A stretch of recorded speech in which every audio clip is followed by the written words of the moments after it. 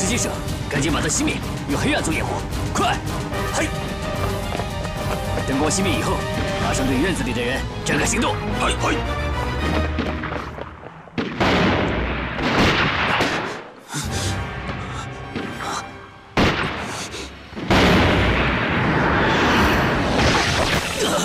伸进去看。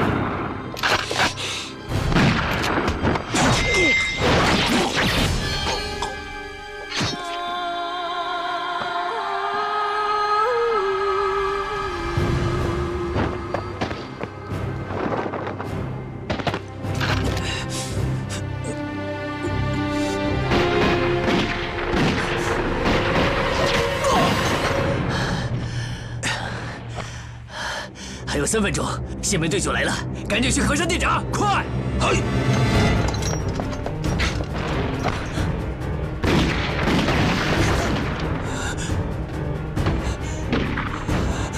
小夏，你快点儿！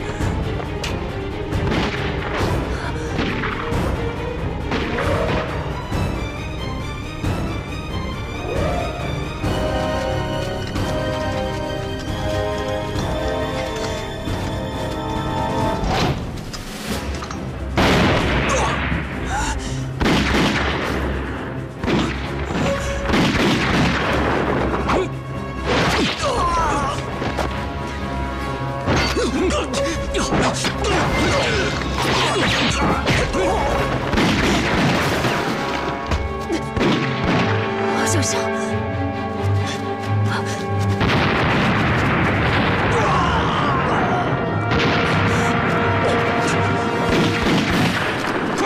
快追！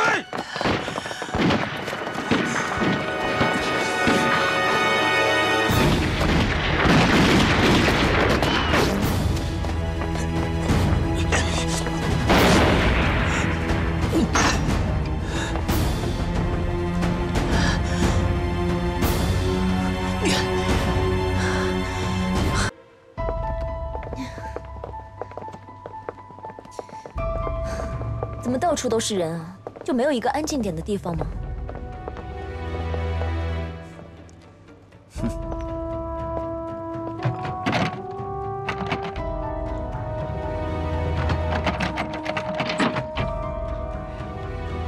李小姐，里边请。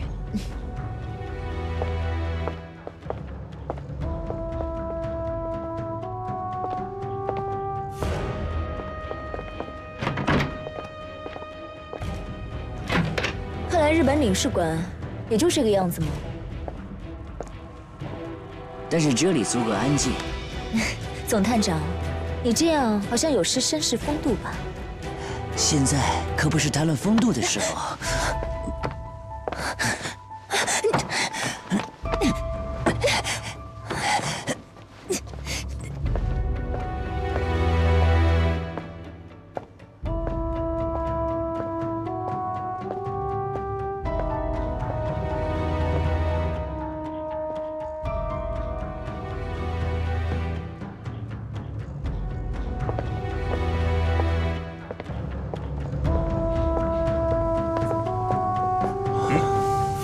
领事馆通知，只开放2楼供你们休息，3楼是我们的办公场所，请你离开。好，这2楼的洗手间已经满员了，我想借用你们的厕所一下。对不起，我不能答应你的请求。啊。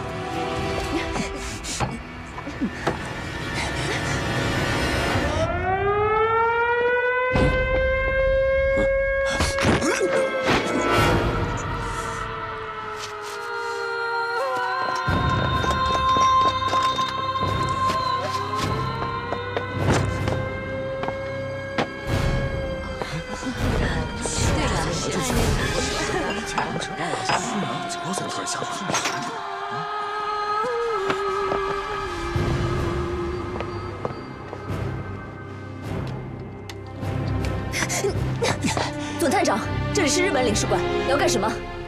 你已经点燃了我的欲火，不熄灭它的话，我会被焚烧掉的。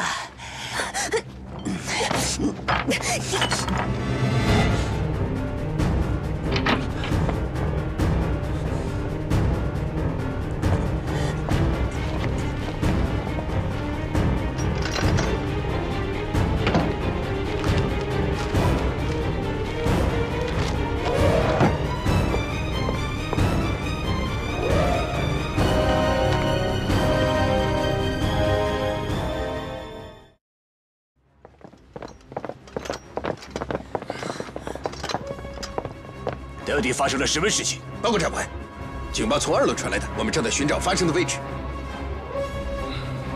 所有的办公室检查了没有？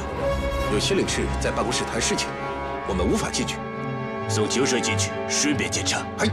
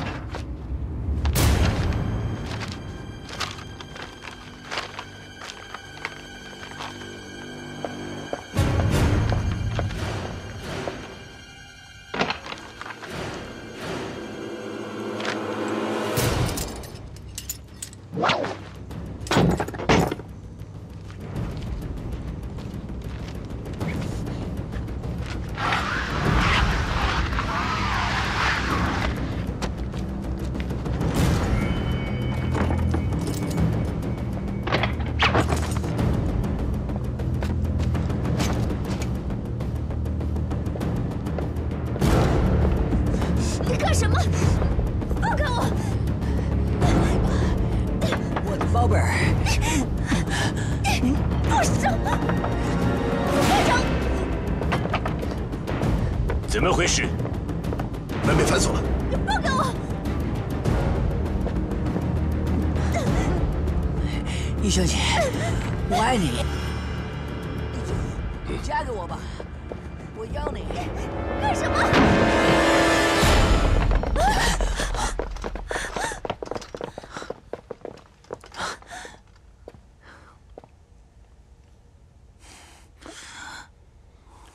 约翰逊先生，这是怎么回事？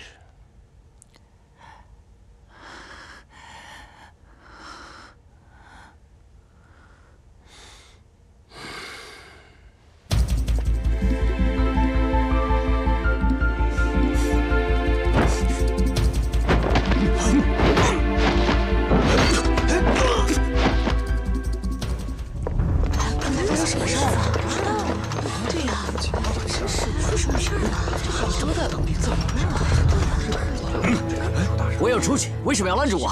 对不起，警报稍微解除，暂时禁止任何人出入，这是为了你的安全着想。你让我出去！该死！易小姐，易小姐，你没事吧？我没事，谢谢张探长。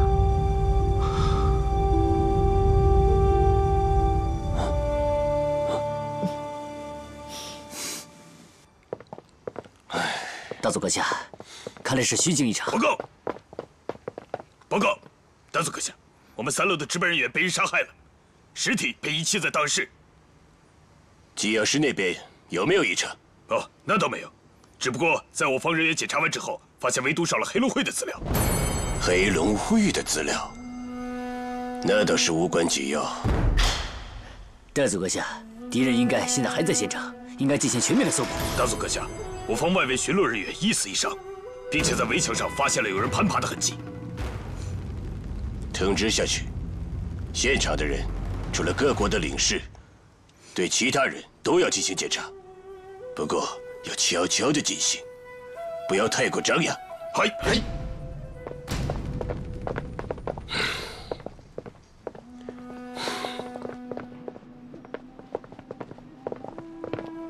你好，需要对2位进行检查，请你们随我去房间，请您配合一下。一小姐是受害者，也需要检查吗？是的，请你们配合，任何人不得例外。请我们去一下。请。过来，这边。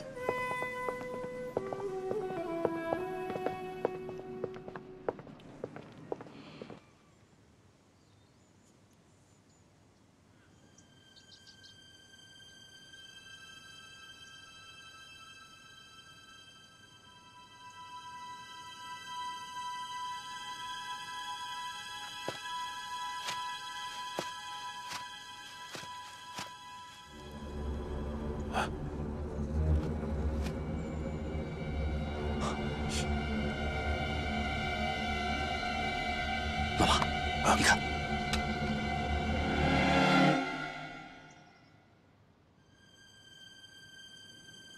不好，他也是来救人的，赶快找人通知他。不行，来不及了，日军已经来了。准备战斗，快！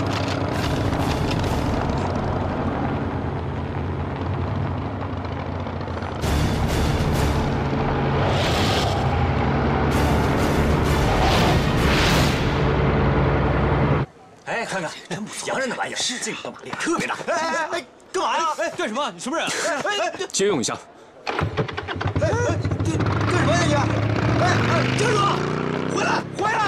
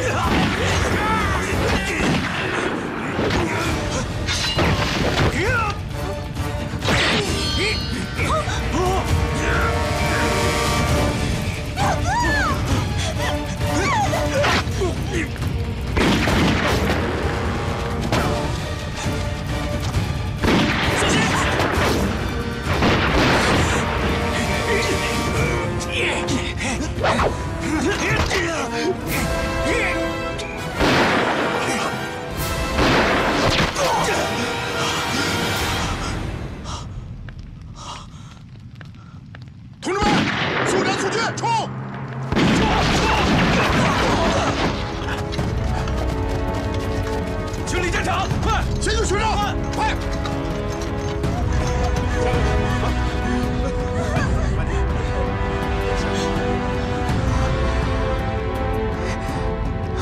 你们是？跟我来。快！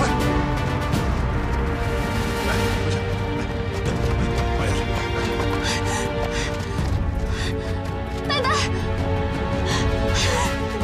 彩儿。太好了，彩儿，我以为再也见不到你，怎么会呢？我怎么可能放弃你们呢？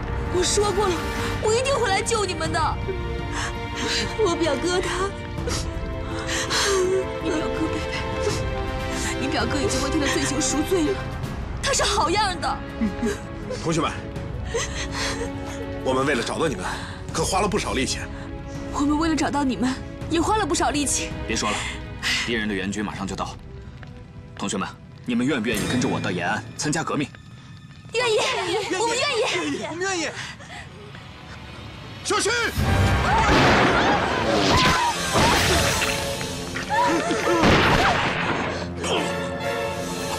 老马！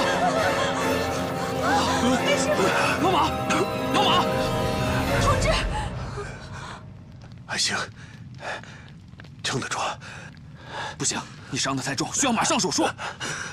不行，这是枪杀，不能去医院，只能到根据地。可是路上太远了，恐怕来不及啊！我有办法。我家的码头离这儿不远，你们可以先去，我去找我姐，马上过来动手术。你家的码头？对。那你是？唐汉才。这是最好的办法了。王排长，到，立刻组织队伍，安全保护同学们撤离。是。彩儿，你们先走，我会去找你们的。同学们，走，走。老马，坚持住。咱们现在分头行动，我带着马向东同志去往唐氏码头，你去圣玛丽医院找你姐帮忙。你认识六叔？这些以后再解释，现在救人要紧，快！走，走！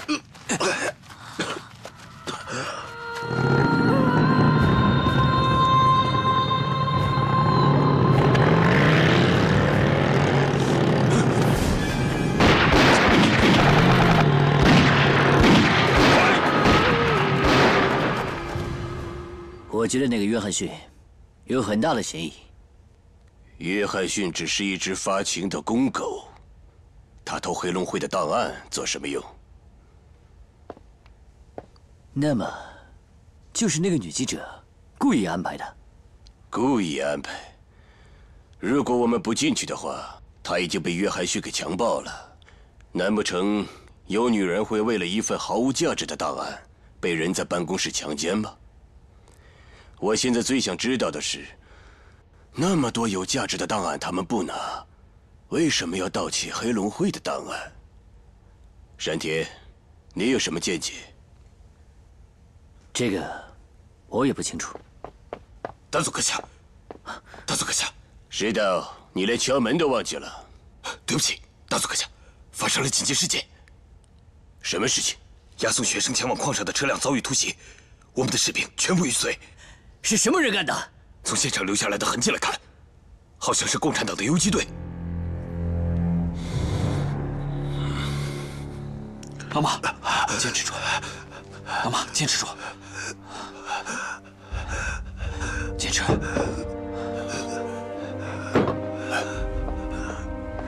朱先生，他怎么样？还能坚持？哦，外面我已经查过了，一切正常，没有人发现你们的踪迹。彩儿去找兰儿帮忙，我担心兰儿会不同意。哦，你放心吧，如果是我去求他的话，他不一定来；彩儿去的话，兰儿一定会来的。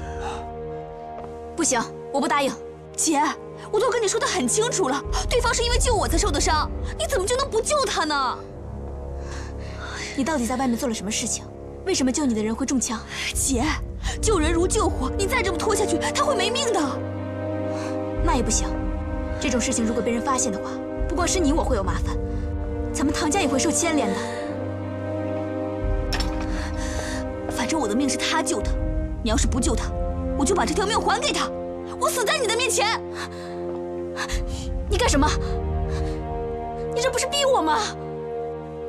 你救不救？彩儿，好，好，我答应你还不行吗？赶紧把剪刀放下，放下！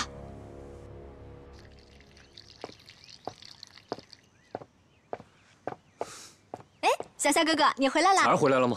哦，没有啊。他一般都很晚才会回来的。哎，你吃午饭了没有啊？我啊，给你做了好吃的。哎，人呢？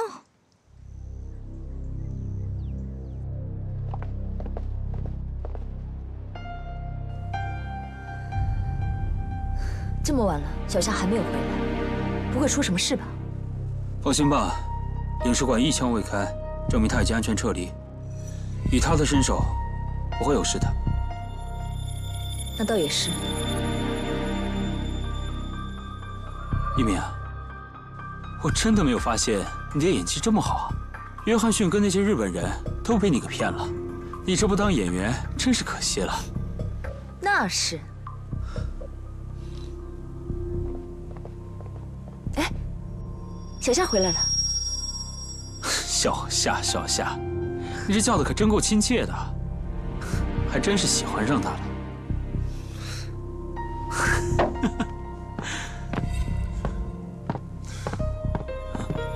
你怎么了？彩儿昨天跟我说要去营救他的同学，我当时劝他来着，结果你没劝住，对吗？我刚才去找他，发现日本人的车队确实遭到了袭击，但是他们的大部队都在，我无法看清楚。彩儿到现在都没有回家。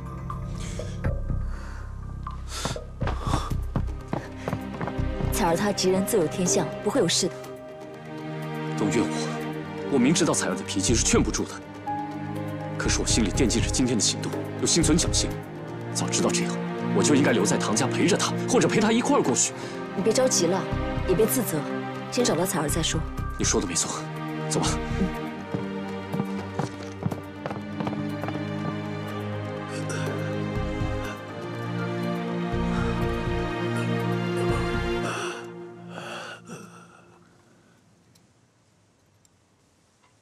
刀。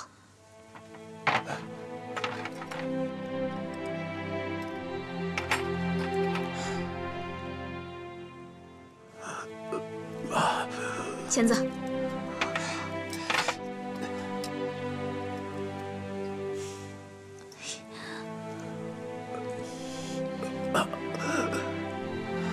擦汗。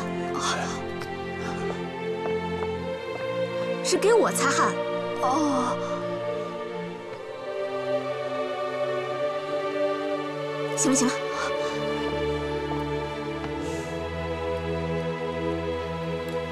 姐，马先生不会有什么危险吧？别说话了，钳子。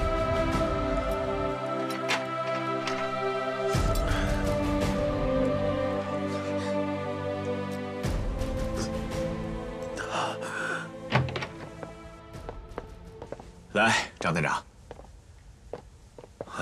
这今天刮的什么风啊？竟然把你吹到我这儿来了。我刚好来这边办点事儿，路过嘛，就过来看看你。我本以为啊你会挺忙的，没想到你看起来还挺清闲的。清闲啊？领事馆被盗，押送学生的宪兵又遭到伏击，山田他们这会儿正在商量对策，估计过一会儿就有的我忙了。领事馆这件事情我听说了。这怎么会有人去袭击宪兵队呢？说是游击队干的，押送的宪兵全部阵亡，只找到一个学生的尸体。那有没有说那个学生是男是女啊？你怎么会关心这个？这男的就无所谓了，要是女的，不就可惜了吗？啊？也是啊，是个男的。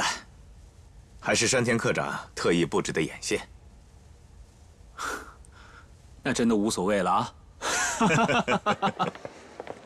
你也别乱了思绪，想想彩儿平时都会去些什么地方。她平时除了跟同学见面，也没有特别的地方。那我们就挑人多的地方找，肯定能找到彩儿。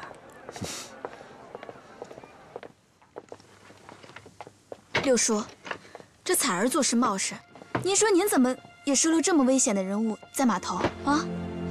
万一要给日本人或者特务发现，后果不堪设想。兰儿，说句心里话，六叔打心里佩服这些人。要不是他们跟小日本拼死拼活的干，中国不早就亡了吗？要不是他们，我们能把小日本打出中国去吗？兰儿，难道你想一辈子受小日本的欺负吗？我当然不想了，我也想日本人早日被赶出上海，赶出中国。可是光做着想是永远办不到的，我们只是帮他们的忙，他们却在拼命啊！我知道了，如果以后再有什么事情，不要让彩儿到医院来找我，她太冒失，有什么事情全挂在脸上。好，以后有事我亲自去找你。哦，对了，你平常没事的时候在家里多备些药品，以备急需。好，我知道了。兰儿，谢谢你。六叔这会儿都跟我见外了，我们是一家人嘛。对。那我先走了，六叔。好，好，路上小心。哎。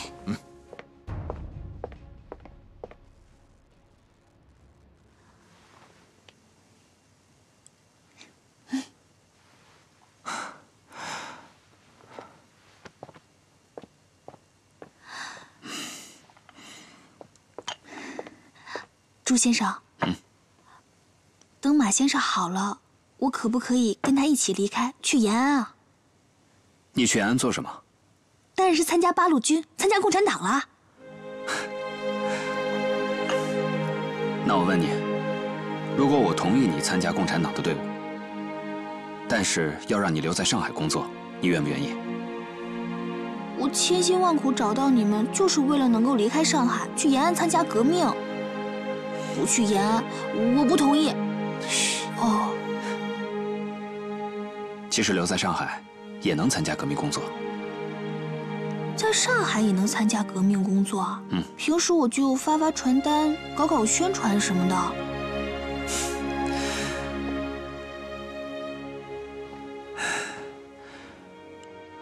其实，你不要小看这些宣传工作，很多人就是因为看到你的宣传工作，才对国家民族有信心的，才积极的投入到抗日工作中来。而且咱们还可以利用上海有利条件，为根据地和抗日前线提供药品跟物资的帮助，还可以掩护那些爱国人士离开上海。难道这不是抗日工作吗？这个还挺好的，不过这些事情我之前都没做过，我担心我做不好啊。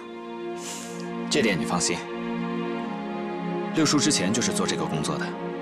如果你同意的话，以后你就做我和六叔之间的联络人，有什么不懂的，我和六叔都可以教你。太好了，那我今后就是一名革命战士了。但是我提醒你，作为一名革命战士，你必须要服从安排，听从指挥，不能像以前那样任意妄为，有什么事情必须向组织汇报。是。说什么呢？你们这么高兴的，别影响马先生休息。刘叔，你瞒着我做了那么多事情，你也忍心啊？你这丫头现在还埋怨起我来了啊！你瞒着我到处去撒传单、劫囚车，六叔现在想起来心里还后怕呢。好了，今后啊，咱们就要在一起做事了。有什么事的话，我会单独跟彩儿联系。但是马向东在这里不安全，麻烦六叔给他找一处僻静的地方疗伤。这你放心吧，包在我身上。哦，彩儿，时间不早了，你赶紧回去吧，不然你阿爸该担心了。哦，对。哎呀，你看你现在这个样子，回去之前把自己好好拾掇拾掇，让他引起怀疑。好的，那我先走了。去吧。注意安全啊。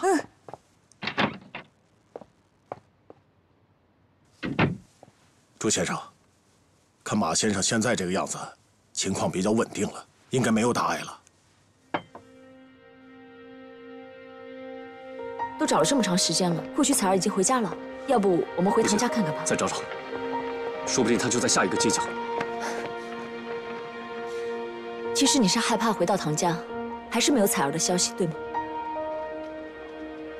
如果彩儿有什么意外，那都是我的错呀。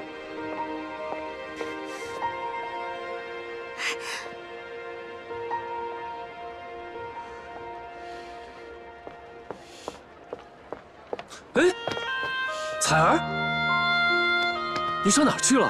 我一直在找你啊！你干什么？我跟你很熟吗？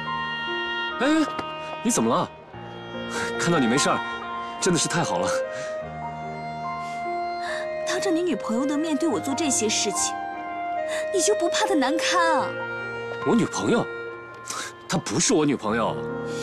不需要解释，我只相信我看见的，我亲眼所看见的。彩儿，够了！你对我说的重要的事情就是这个。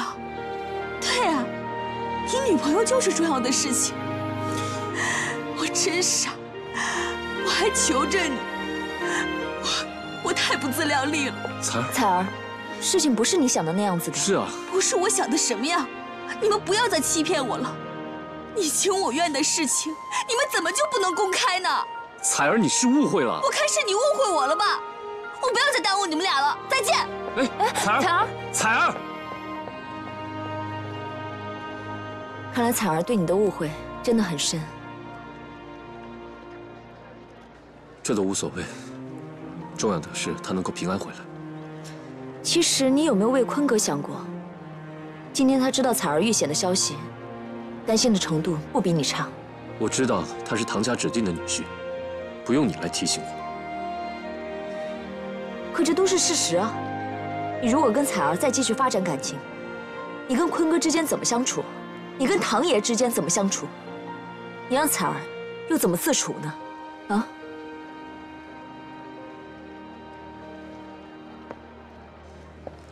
那你说我该怎么办呢？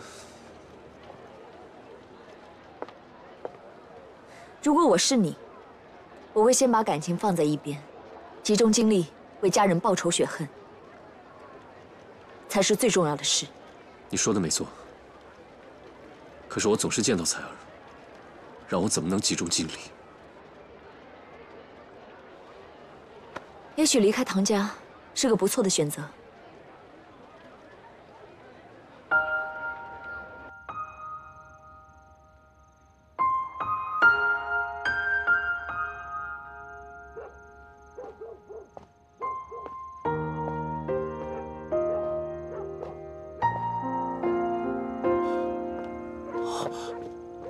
彩儿，这一天你都跑哪儿去了？你知不知道我一直在担心你啊？坤哥，你一直在这等我呀。我把整个警察局还有那些特务科都跑遍了，都没有你的消息。可是我又不知道你去哪儿了，我只能在这儿等。坤哥，还是你对我好，他们都是骗子，他们都是骗人的。怎么了？你哭什么呀？好了好了，不哭了不哭了不哭了。坤哥，他们都骗我，他们都是骗子。哎，有我在呢，别哭了。好了，别哭了啊。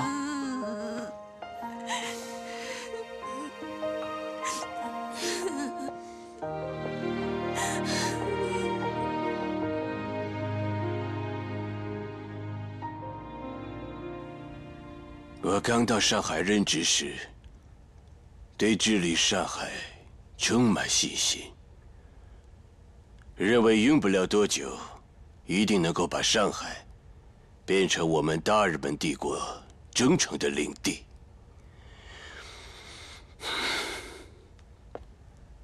现在看来，远没有那么简单。大佐阁下，是属下失职，您不必自责。抗日分子层出不穷，确实让我们防不胜防。石道君，对于伏击押送队伍的游击队，你们宪兵队应该派兵围剿才是。山田君，我宪兵队的兵力现在维持上海的治安已经捉襟见肘，至于围剿游击队，还得请华中方面军派遣军队。好了，围剿的事情交给华中方面军去考虑。至于上海治安的被动局面，山田，你的下一步计划是什么？神秘刀客，他已经成为上海抗日分子的一面旗帜，我一定要把这面旗帜彻底的拔掉。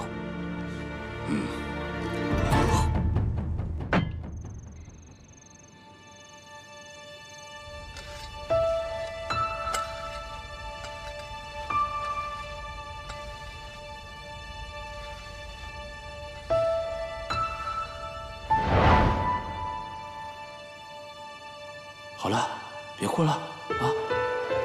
如果我是你，我会先把感情放在一边，集中精力为家人报仇雪恨，才是最重要的事。你说的没错，可是我总是见到彩儿，让我怎么能集中精力？也许离开唐家是一个不错的选择。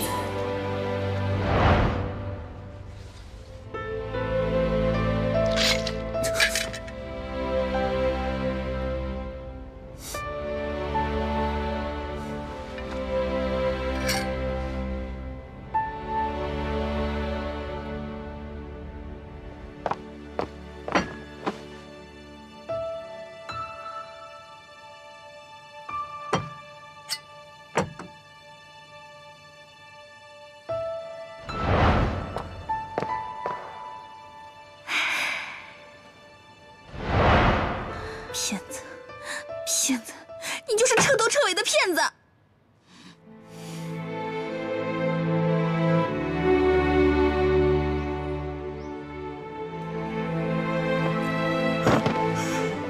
小夏，你这是干什么？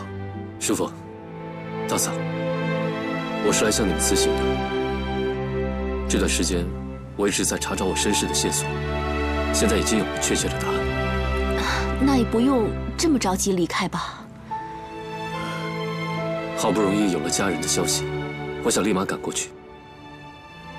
好，既然这样，我让你六叔送你去啊。你一个人在外边，师傅还是不放心的。师傅，六叔这么忙，就不必麻烦了，我一个人可以的。非常感谢你们唐家这段时间照顾着小夏。感激不尽。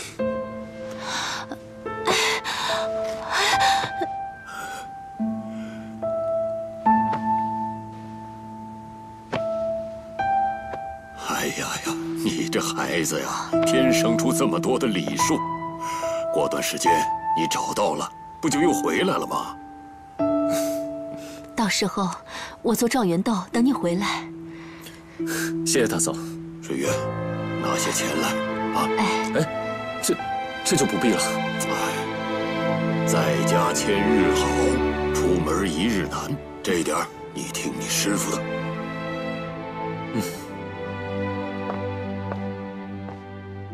二小姐，小夏哥哥就要走了，你不过去送送他吗？他总是这样，想来就来，想走就走。过几天不就又回来了吗？我才不要送他。这次可不一样了，我看他呀，把所有的东西都收拾完了，并且这一次回不回来还真不好说呢。都收拾好了。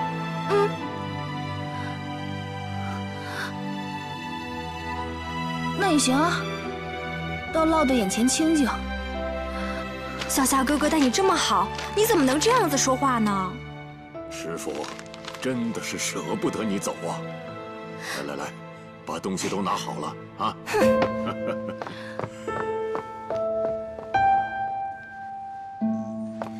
小夏，忙完你就早点回来。哎。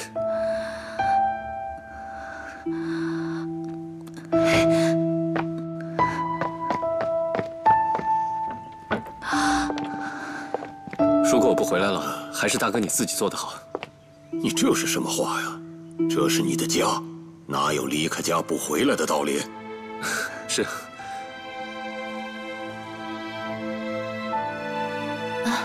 阿牛，彩儿呢？哦，我说了，她不肯出来。这孩子又犯什么毛病？师傅，没事的，我就先走了，你们请留步。不，我们一起送你。好。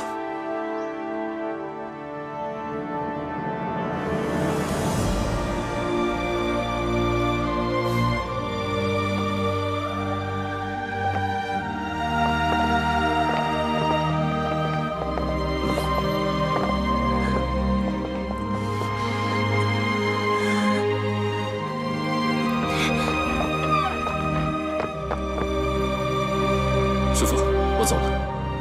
好。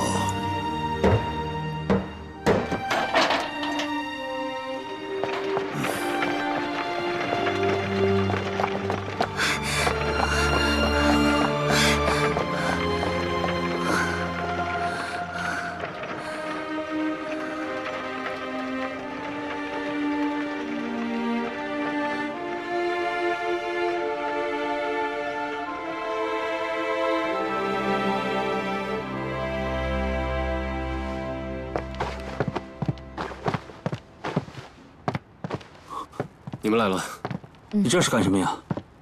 我从唐家搬出来，以后行动可以方便一些。唐家他们没有问你搬出来的原因吗？我跟他们说，我找到了家人的线索，对于这一点，他们一直深信不疑。住旅馆的话，行动不方便，没有经过你们的同意就搬过来，希望你不要介意。只要你不嫌这里简陋，我怎么会介意呢？你搬出来，别人不怀疑，彩儿没问你吗？他好像并不在乎这件事情。对了，黑龙会的文件你带了吗？我一直带在身上，希望从里面可以查出杀害我家人凶手的线索。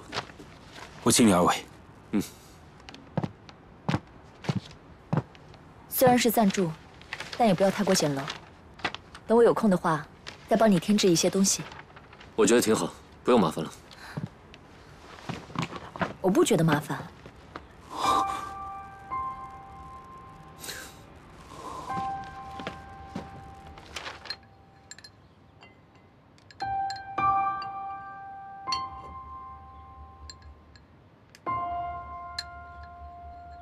这小夏一走，还真有些不习惯。别看他平时不怎么说话，而今一走，哎，还真有点冷静了。可不是嘛，也不知道小夏什么时候能回来。想来就来，想走就走，这种人有什么好挂念的？彩儿，怎么说话呢？也不知小夏现在怎么样了。我吃完了。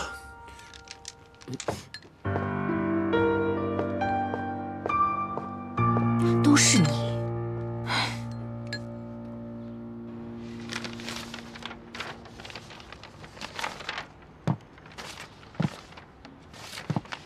怎么样？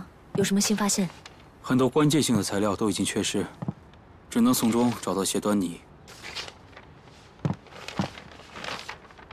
看来还是有线索的。从现有的材料来看，黑龙会跟日本领事馆制定了一个风铃计划，而行动的目标就是青木直一。可是，这当年参加这计划的人的名字，都已经被涂抹得看不清楚了。那这么说，就没有线索了。当时日中已经开战，这档案里记载着，黑龙会向日本领事馆请求协调兵力。我记得你跟我说过，这个山田担任领事馆的武官啊。他绝对是知情者之一，甚至有可能是主谋之一。可是有一点很奇怪的是，当年的风铃计划被认定为失败，那是不是青木还有可能活着？或许他们要找的那笔钱，现在依然存在渣打银行。这个只有山田自己才清楚。要想解开这个谜，只有一个办法：活捉山田。现在刺杀他都这么困难，想要活捉他，简直就是不可能的任务。以前或许不可能，可是现在他已经心浮气躁，早就失去了往日的冷静。哼，这是因为他过于自负，屡遭挫折之后，急于成功变成的。所以我们要好好利用他这个弱点。你说，如果我现在想办法去袭击他，会不会点燃他的怒火？不仅是他，还有景川。现在只要让他们两个感受到威胁，他们就会不顾一切地追杀你。这个时候，你就设好圈套，等着山田介儿进来。活捉山田介儿是一场博弈，我们需要耐心，走好每一步棋。我报社还有事，我先走了。那你先好好休息，有什么消息我们过来通知你。如果我离开这里，我也会通知你们的。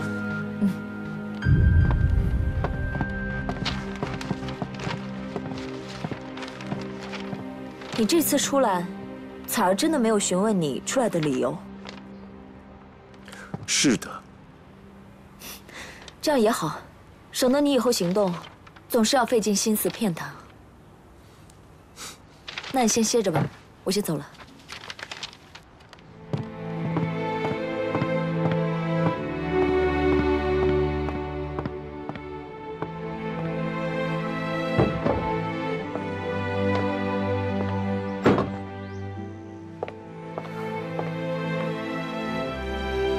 我就知道你会在这儿等我。小夏为什么离开唐家？你以为我会知道？直觉告诉我，这件事跟你脱不了干系。小夏离开唐家最有利的人是你，这样你才有把握让彩儿回心转意，同意跟你成婚。你也更有把握能跟小夏在一起吧？你是怎么说服她的？以她的性格为人，不是我能够说服的。我只是说了一些实情而已，至于怎么做，还是要看她自己的决定。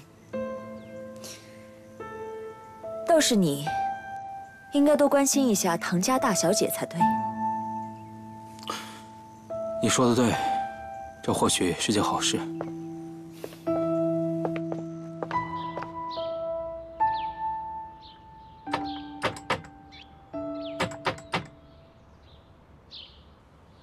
哪位？找谁啊？过路的，口渴了，借口水。快进来。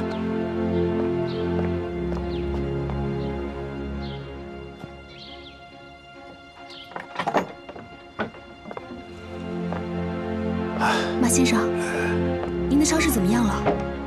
彩儿，阿姐的医术很高明，除了有些疼痛以外，其他的都很正常。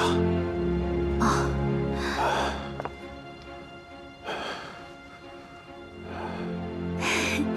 不发烧了，我阿姐说，如果发烧的话，要及时赶快通知她。代我谢谢你阿姐，是她救了我的命。其实是您冒着生命危险救了我，要说谢谢，应该是我谢谢您才对。好了，你们就不用这么客套了。彩儿，你脸色那么难看，是不是有什么事儿？没什么事儿。您不是嘱咐我在路上要小心吗？我就一路上就特别紧张地观察周围的情况，有点太紧张了。你一个人都敢单枪匹马的去见日本人的车队，你居然还会紧张？不过你这鲁莽行事的毛病可得改一改。我们做地下工作的，一定要考虑周全。那我留下来照顾马先生，然后马先生就教我。这个我倒是能够胜任。老朱，你的意思呢？这样也好，你的确需要人照顾，彩儿也需要有人指点吧。那就说定了。啊，哎，我给先生倒杯水去。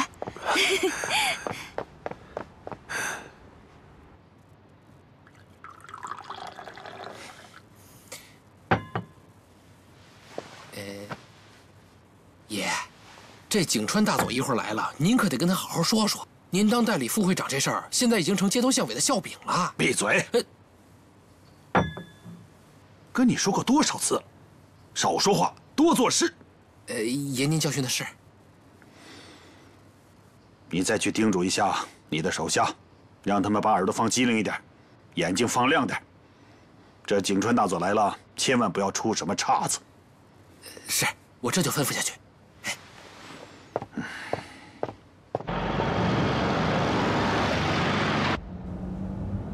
大佐阁下，像涂怀志这种人，您有什么事情让他到办公室谈就好了，您何必还亲自跑一趟？毕竟是我们任命的会长，总要给他一些支持。我亲自去拜访他，也让租界里的商人明白涂怀志的分量。大佐阁下还有这个用意，属下明白了。哼。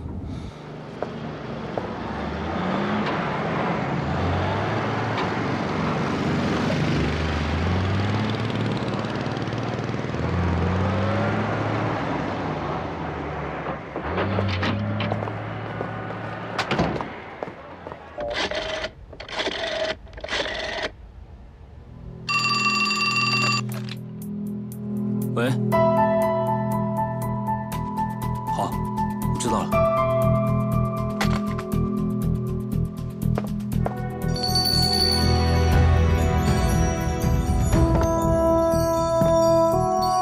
也来了，刚得到消息，景川去了徐怀志府上。哦，那地方我去过，很熟。记住，我们只是制造刺杀景川的假象，不要与对方有过多的纠缠。你放心吧，我知道该怎么做。我和一米会在周围保护你，如果你感觉时机不成熟，马上取消行动，我们以后再找机会。坤哥怎么这次瞻前顾后啊？只是一次佯攻，不用这么紧张。你以前不是这样的。因为时间仓促，而我们又没有相应的计划，所以嘱咐你小心一点。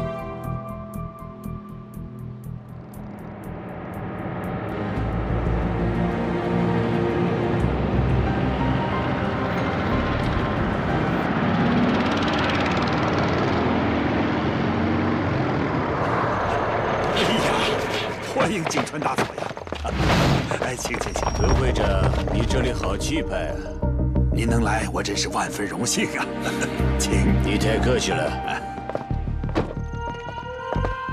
对方的警戒很严密，你要多加小心。你放心吧，我知道该怎么做。倒是你，你该马上去找坤哥会合。事成之后，到接应地点会合。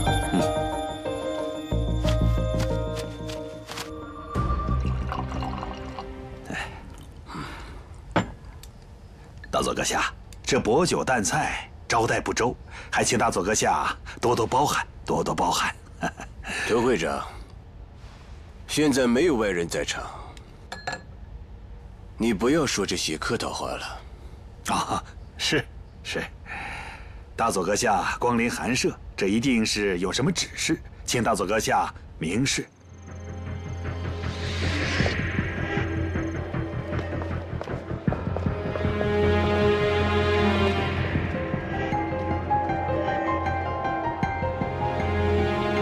我们在这里接应，是不是远了一点？我们这个地方是最佳的接应位置。让小夏一个人行动，我还真是有些放心不下。关心则乱。德会长，对于那些聘用了外国董事的商人，你有什么对策？哦。大佐阁下，其实这件事情我和京野先生已经商议很久了，但是一直没有找到很好的办法。哦，一直听说你是个很有手段的人，怎么会对那些商人的做法束手无策呢？大佐阁下，我那些都是江湖手段，上不了台面的。为了办好事情，可以不择手段。涂会长，你要充分发挥自己的优势。好，大佐阁下，有您这句话，那我就知道我该怎么做了。请。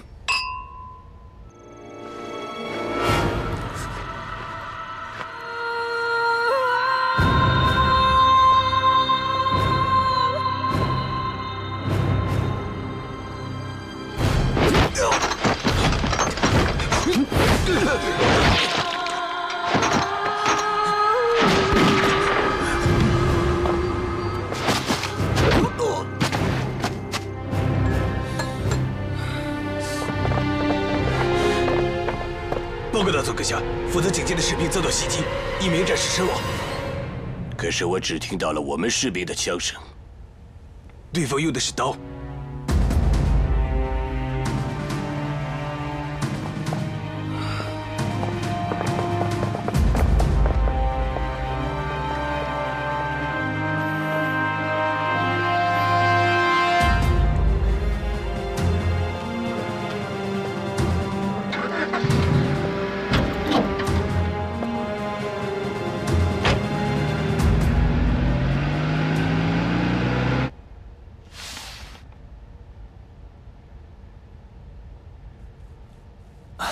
大佐阁下，这是我们对神秘刀客的了解，就像这张白纸。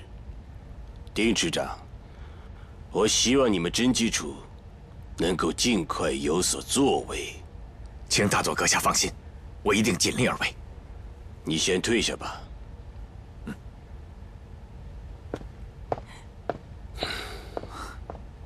对不起，没想到刀客竟然对大佐阁下进行袭击。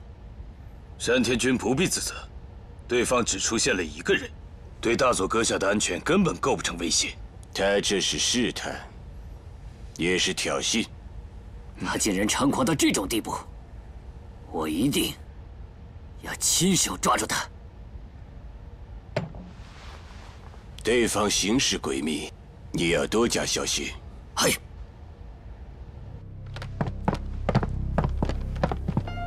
看来行动很顺利啊，只是对警戒的几个士兵行动会有什么问题？枪响起来的时候，这一鸣啊可是很紧张啊。那是因为我不在现场。说说接下来有什么计划？山田一定会针对你有再次行动，我们在他行动之前再给他制造一次刺杀，这样就会让他彻底失去理智。什么时候？明天。还是要在白天行动，你注意不要暴露身份。 我们的同事观察，山田介二每周2都会到京野的服装店。明天正好是礼拜2，我会给你提供掩护。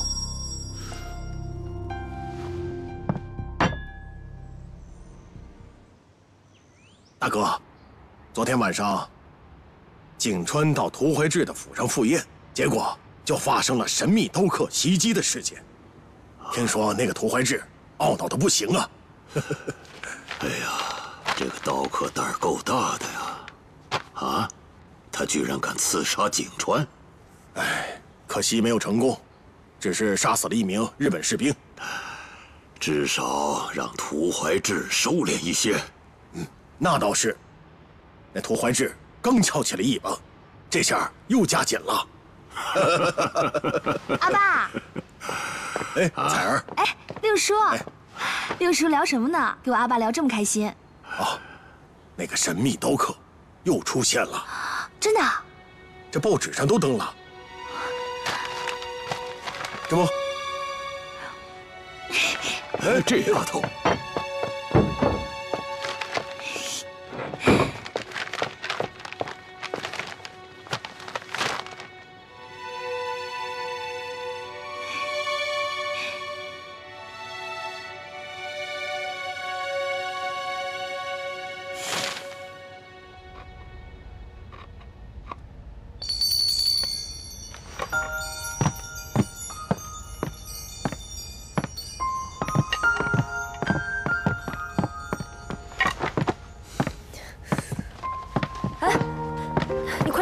怎么买这么多东西啊？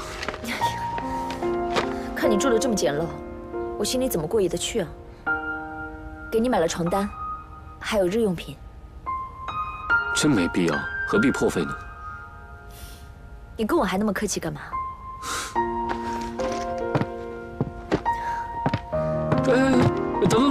等一下，我自己来就行了。一个大男人哪做得了这些啊？哎。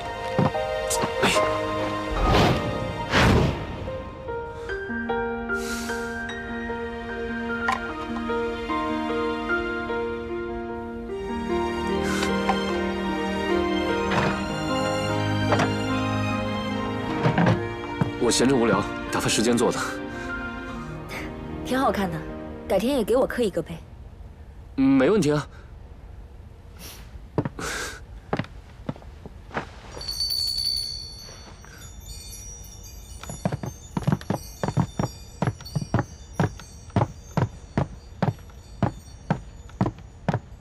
是不是有山田的消息了？关卡的兄弟通知我，山田的车刚刚通过外白渡桥。好，那我们马上行动。哎，等等，带上这个。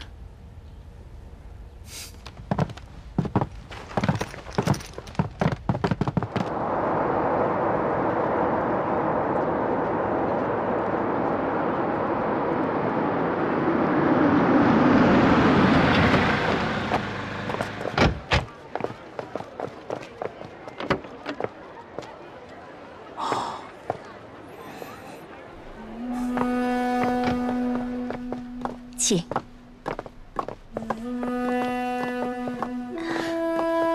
山田先生，这些都是我们最新进的款式。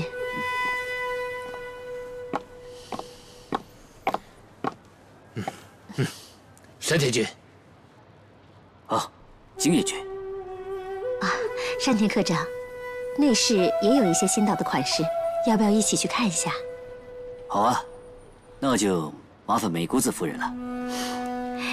京野君，那就麻烦你照顾一下其他客人。好好照顾山田科长吧。山田科长，这边请。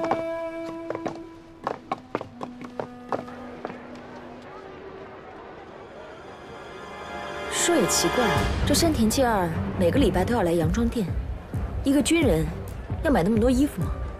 没准他们有别的事情。等抓到了他，你自己问不就知道了？你是在取笑我？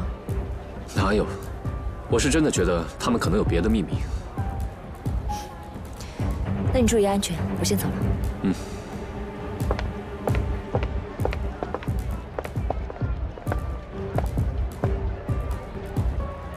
坤哥，这山田怎么在里面待那么久啊？是有点蹊跷。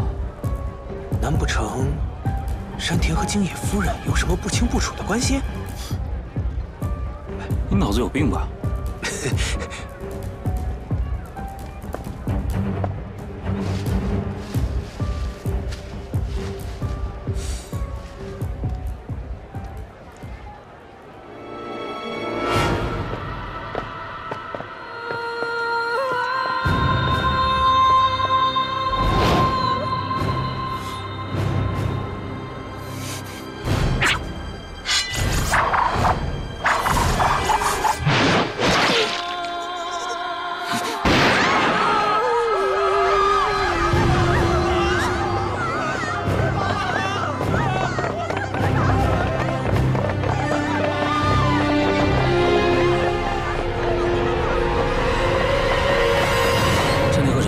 受伤吧？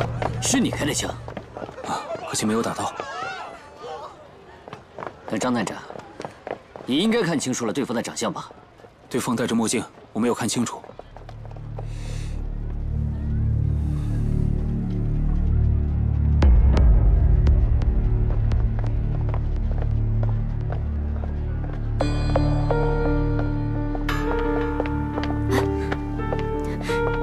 你倒是走得悠闲，像是什么事都没有发生过一样。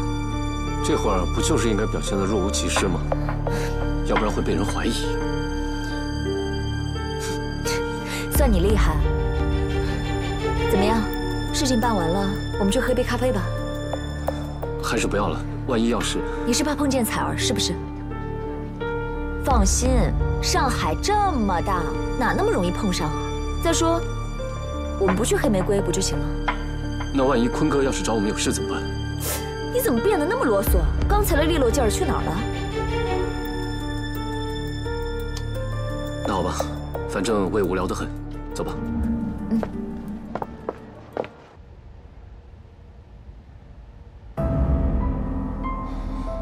刀客白天对你发动了袭击，他们是在挑战我们的底线。可他为什么要这样冒险？先是刺杀我，紧接着就向你动手。难道军统那边在转移我们的视线？进来。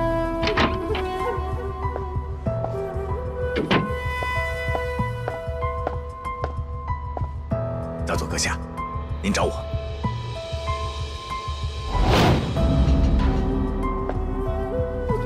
找你来不是问这些。最近军统方面有什么动向？自从上次井上公馆事件以后，军统方面受到重创，目前为止还没有任何消息。哼，你们中国人只会打嘴上功夫。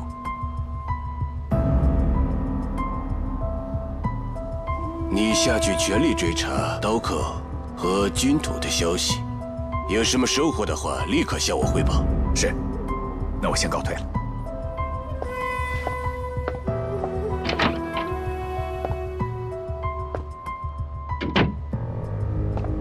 大佐阁下，有件事情向您汇报。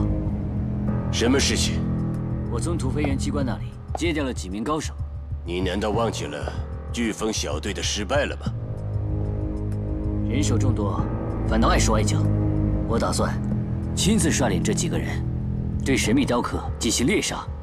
此人不除，始终是心腹大患。我同意你的计划，不过一定要随时和我联系，不要出什么意外。嗨。不过事成之后，我希望大佐阁下能撤换丁处长。这件事情，我还要跟南京方面的人商议。不过，我会认真考虑你的建议。嗨。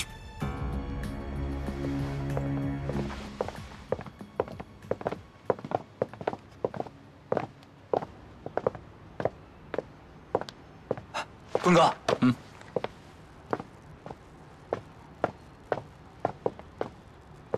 刚才丁处长来电话，他说是约你下午去喝茶，在哪儿啊？他说老地方，您知道。行，知道了。好。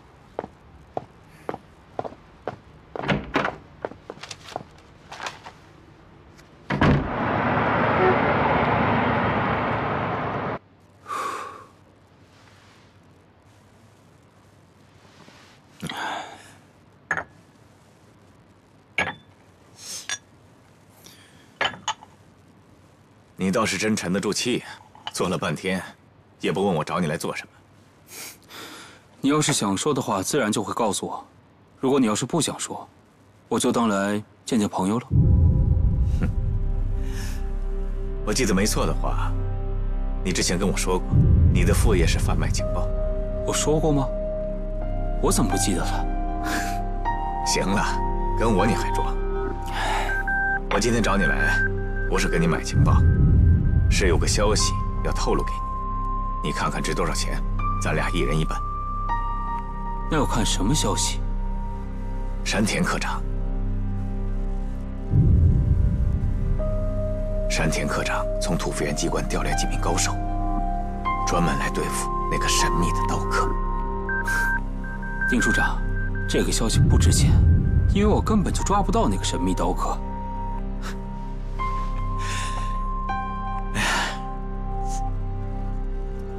张探长，有意思吗？那个神秘刀客跟军统的人联合行动好几次了，他跟军统的人一定有联络。就算你不认识他，那也总认识军统线上的人吧？你要把这个情报卖给军统，应该不仅仅是为了钱吧？你们的规矩不是不要打听那么多吗？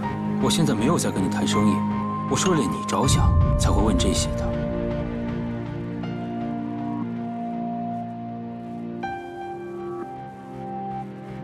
山田介二想事成之后撤换侦缉处的处长。那如果事情不成呢？你就保证他一定不会撤吗？你有更好的办法吗？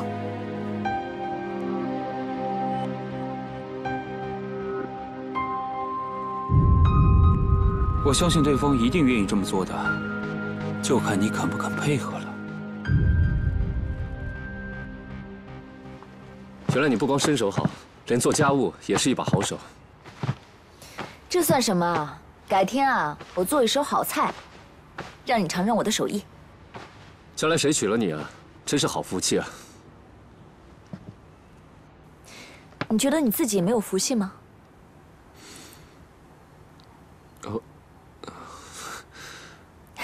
跟你开玩笑的，看把你吓的！去看看。坤哥，来，我跟你们说件事儿。难得看坤哥这么高兴啊！有什么事快说。打哑谜，我们可没那个心情。丁处长答应咱们除掉山田介二。你把我的身份告诉丁处长了？怎么会？他是让我告诉军统，山田介二准备调动人手对付这个神秘刀客。他怎么可能主动出卖日本人？山田介二准备更换侦缉处处长，丁处长也是被逼上了绝路。那他准备怎么帮我们除掉山田？他会把山田介二的行动告诉我们，他们侦缉处在这方面有优势。这会不会是一个圈套？不会。这个丁处长，我对他太了解了。那我们下一步该怎么办？我们现在就等丁处长的情报过来，然后再做决定。这几天养精蓄锐。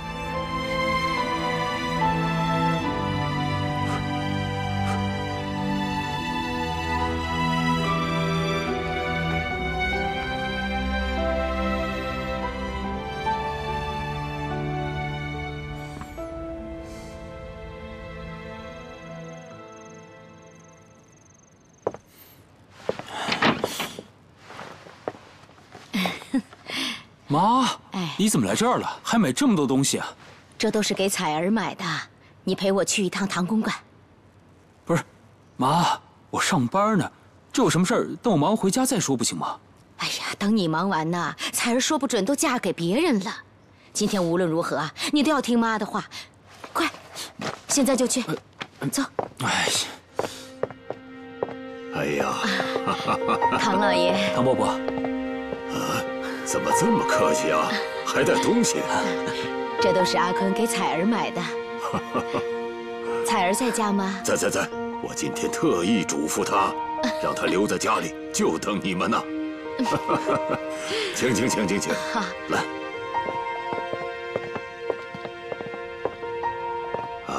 彩儿。哎。唐伯母和坤儿来了。伯母好。这有日子不见，这彩儿又漂亮了，是吗？阿坤给你买的礼物，快打开看看。妈，这哪有当着别人的面拆礼物的？你还把彩儿当小孩看？哎呦，这妈都给忘了。从前彩儿啊，都是要看看礼物才肯收的。为了买这些东西呀，我可是走了不少地方呢。哎呀，不用这么客气，只要是伯母买的，我都喜欢。张夫人，那个，你帮我去看看我那些个兰花吧，出了点问题呀。哎，阿坤，快坐呀！坤哥，走，快坐。好，阿坤聊啊。来，张夫人，咱们走。走。坤哥，看来这是被伯母给逼过来的吧？我是心甘情愿的。要是你呀，要不是唐伯伯拦着，你现在肯定不在家吧？说起来，张伯母小时候还挺疼我的，我应该多去看看她。我妈现在比以前更疼爱你了。坤哥，喝茶。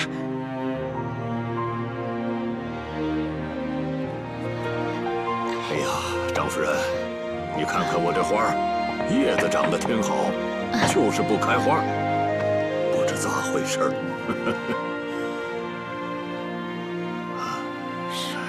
哎呀，我说唐老爷，你说这彩儿也是，那小时候吧，整天跟着阿坤屁股后面，现在长大了，反而生疏了，怎么就不肯答应和坤儿的婚事呢？我呀，正为这事发愁呢。这爱情啊，真是难说。哎，你说会不会他们俩打小太熟的关系啊？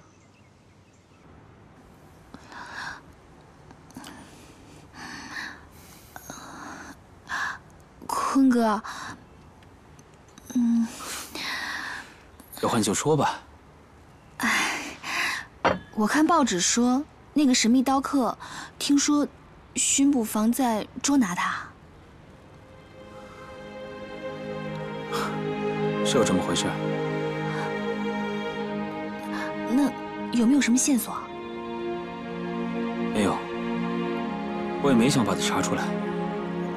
啊，我给忘了，上次坤哥说了，神秘刀客是好人，不会查他。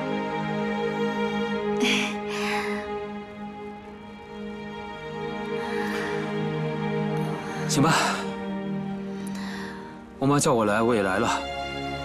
你爸叫你别走，你也没走。我巡捕房还有事，先走了。哎，你等一下，坤哥，最近有没有小夏的消息啊？没有，自从他离开唐府之后，我就没见过他。那你能不能帮我找找他？我阿爸特别担心。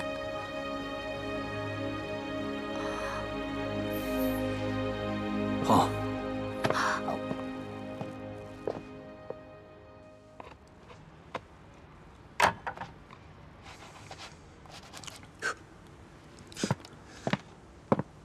小夏，啊，丁处长那边有消息了吗？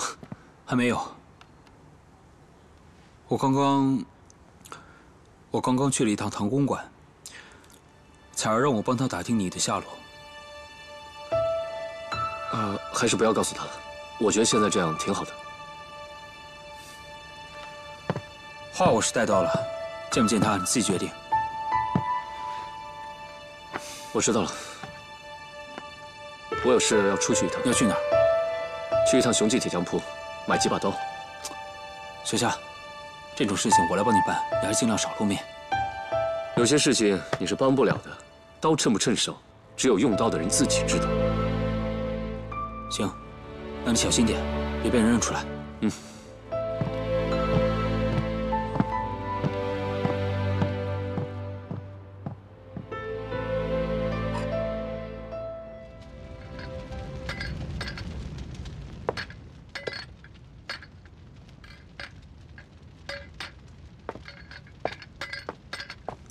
熊师傅，你是？哦，小夏。哎呀，想麻烦你帮我打几把刀。哎，行，走。来，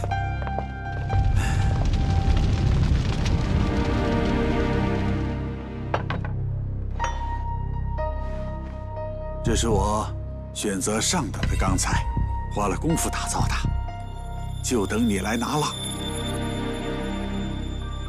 熊师傅，您这是？看到报纸上的照片，我一眼就认出来了。那是你之前从我这儿拿走的刀，我心里那个高兴啊，就跟我亲自杀了鬼子似的。谢谢熊师傅为我保密。我应该谢谢你呀。赶走了鬼子，我也告诉大伙儿，神秘刀客用的刀啊，就是我雄记打造的。你呀拿着。我还等着看报纸找乐呢。多少钱？我拿给你。哎，你跟我客气了不是？这些刀能找到好主人，我心里高兴还来不及呢。哎，我告诉你一件事啊，我儿子在武汉当兵，杀了好多鬼子。是吗？熊师傅啊，不过这件事还是跟之前一样，不要告诉唐家人。因为我怕连累他们。已经搬出去住了。哦，你放心，我会替你保密的。啊，我的刀囊需要6把刀，熊师傅，能麻烦您再给我打一把吗？好，我现在就去打造。啊。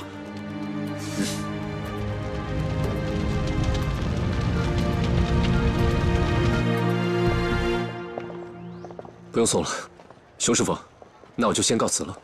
好，有什么事啊，再来。啊。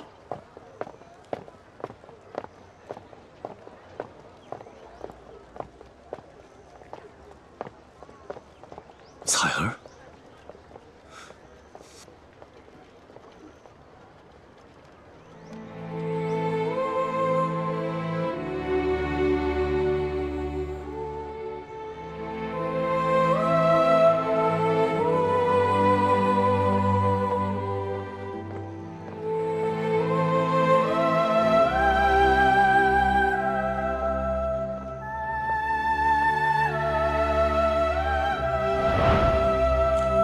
我刚刚去了一趟唐公馆，彩儿让我帮她打听你的下落，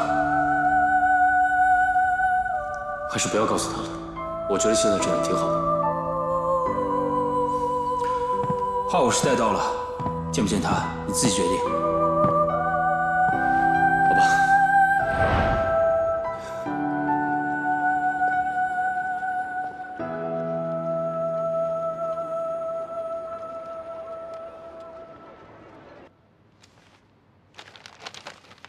马先生，这是您要的报纸。彩儿，马先生，您到底是在找什么呀？彩儿，今后有外人在的时候，你叫我马先生。可是队伍里面不兴这么称呼，你可以叫我马向东同志，或者马政委。您不是告诉过我，在敌占区的话，一定要多加小心，凡事都不能露出破绽。你说的对，是我错了。没想到你进步这么快。多谢夸奖。对了，您到底在找什么呀？前几天一直有关神秘刀客行动的新闻，这几天怎么没有了？怎么，您对他感兴趣啊？当然了，像这样的民间英雄，需要我们把他团结在我们周围，一起为抗日斗争做贡献。他现在一个人单枪匹马，处境很不安全。如果被敌人利用的话，误入歧途，那岂不是太可惜了？他才不会误入歧途，他跟日本人有血海深仇。彩儿，你认识他？哦，他其实是我爸的徒弟，叫夏光奇。不过前几天离开了，就一直没有他的消息。彩儿，你说他叫夏光奇？是啊，他亲口告诉我的。日本人杀了他全家，他来上海就是为了给家人报仇的。他是不是南京人？父亲叫做夏家言。怎么，您认识他？彩儿，你务必要帮我找到他，我有很重要的话要当面对他讲。好。这神秘刀客最有可能出现的就是这3个地方。我们先从第一个地方设下埋伏，3天后更换伏击点。嗨。这次的行动要绝对保密，我们要做的就是让神秘刀客彻底从上海消失。嗨。来，请，大高儿，哎，出去看着点，我和丁处长说点话。好。请坐。这丁处长大驾光临，也不提前跟我说一声，我好出去接您啊。来而不往非礼也。你不也曾这么突然的跑到我办公室？这人可靠吗？过命的交情。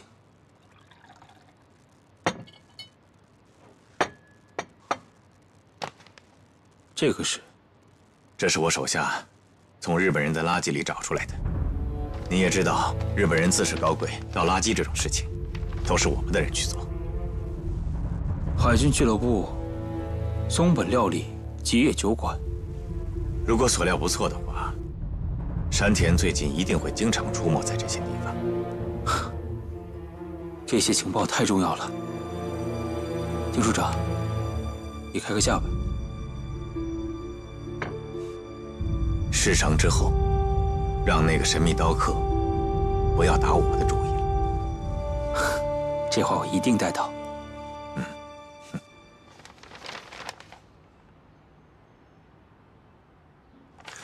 这么说来，山田准备在这里、这里和这里3个地方对我们轮番设伏，等待我的出现。这样的话，他必定不会乘坐自己的车。可到底他要在哪里设伏，我现在也不好判断。哼，没有关系，他可以给我们设伏，我们也可以反过来给他设圈套。什么意思啊？这3个地方，哪一个最不利于我把山田引诱到我们事先设好的埋伏点？这儿，海军俱乐部。那我就从这里下手。不过这次需要你们的掩护。如果他真的在那里，也好有机会逃脱。那万一他不在呢？那他们就会放弃海军俱乐部。如果这样的话，正好可以实施坤哥的计划。小夏说的对，这也许是最为妥当的办法。可是你们有没有想过，万一这是丁处长和山田介二串通好的呢？不可能。你们俩倒挺有自信的。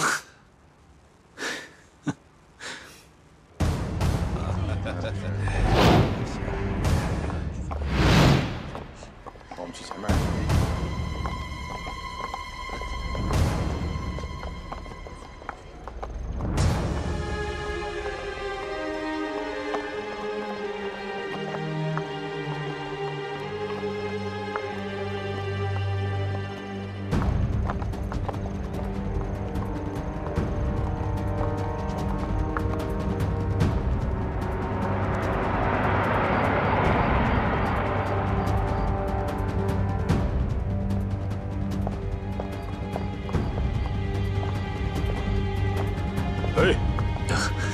拉我到周边转一转，我要欣赏一下山海的美景。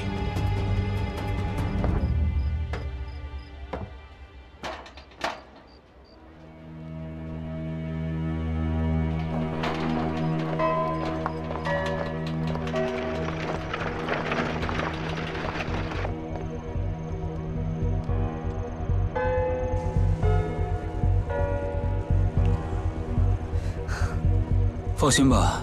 大哥那边已经派人埋伏好了，只要枪声一响，他们就会制造混乱，到时候会接应小夏出来的。我不是不放心，我只是觉得现在任务愈加凶险。这不是任务，这是在还小夏人情。那还不是一样吗？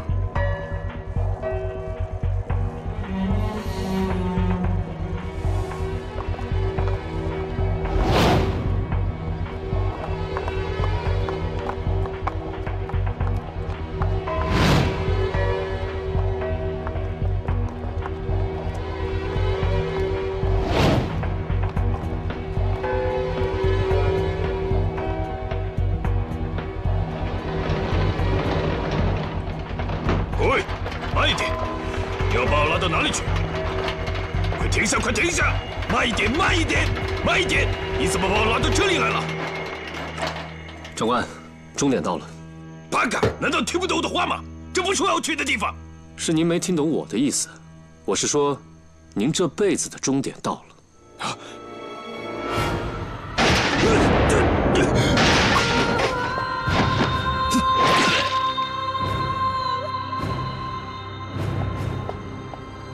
走。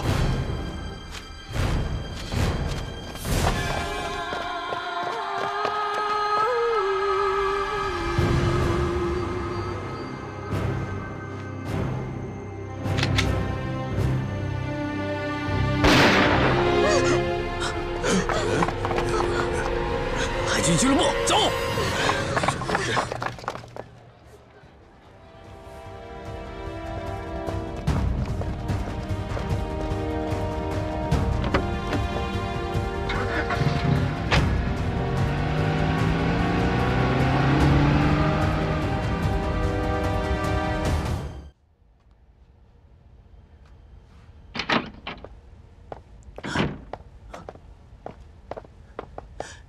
大佐阁下，山田君，听说你昨晚率队扑空了。是的，但是证明我的判断是对的。只是没有想到他们竟然会对海军俱乐部进行袭击。对手非常狡猾。那我们就以不变应万变，我就在那个松本料理店等候他们的出现。发现对方行迹后，立刻派人通知我，我会率队进行支援。嗨，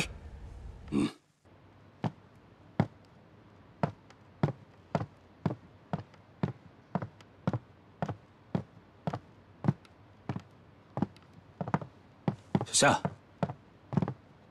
你要的摩托车已经帮你准备好了。哎呀，太好了！为了这摩托车啊，吴海他们可没少下功夫。有了它，我就有把握把山田吸引过来。我一会儿要去一趟废弃工厂布置一下，你要有什么事的话，等我回来再说。谢谢你，棍哥。准确的说，这是我们欠你的，这么做都是为了还你人情。我一直想问你一个问题：你这么帮我，难道你的上级不会怪罪你吗？本来就有命令要击毙山田介二，只不过换了个方式嘛。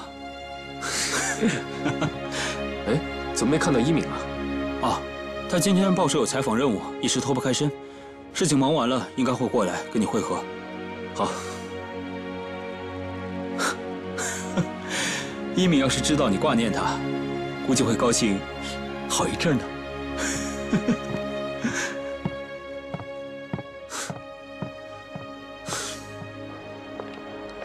你说这工董局也真是够丢人的，说什么有重要讲话，害得我们一大早去了，结果草草收场。现在说这些有用吗？快回去写篇稿子交差吧。好。易小姐，哎，怎么了？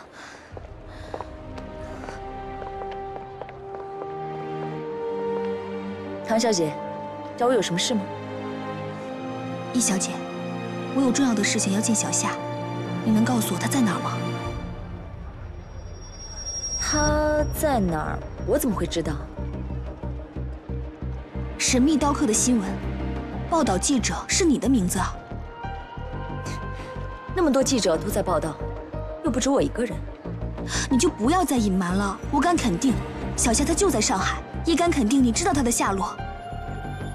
你就帮帮我，我确实有重要的事情要找她。唐小姐，如果你有什么事的话，可以直接告诉我，或许我可以转达给她，但是我真的不知道她在哪儿。这么说，你是不肯告诉我了？我确实不知道。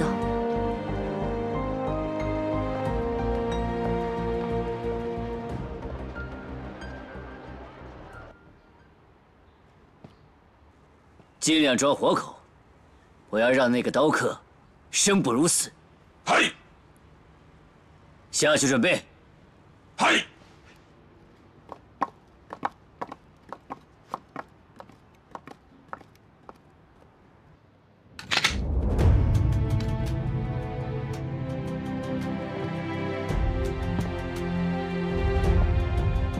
我和一米提前过去埋伏，你一个人行动小心点。你们也小心点。我再叮嘱你一句，如果觉得时机不成熟，立刻取消行动。留得青山在，不怕没柴烧。命头没有了，一切都无从谈起。你能这么想最好。走吧，我们该出发了。出发。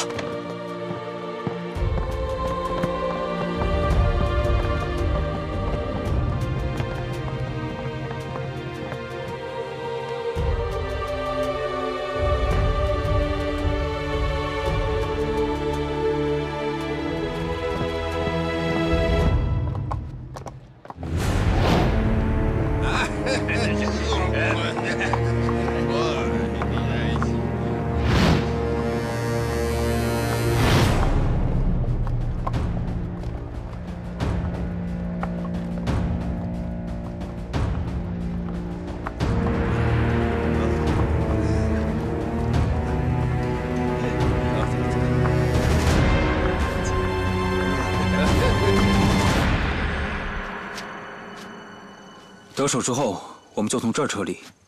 从这里通往哪里？外边河边的树林。你对这里的地形倒十分熟悉。上海沦陷以前啊，这个地方曾经是军统的训练基地，我就是在这儿接受秘密训练的。啊，怪不得。你会把这里当做伏击的场所。时间差不多了，就位吧。嗯。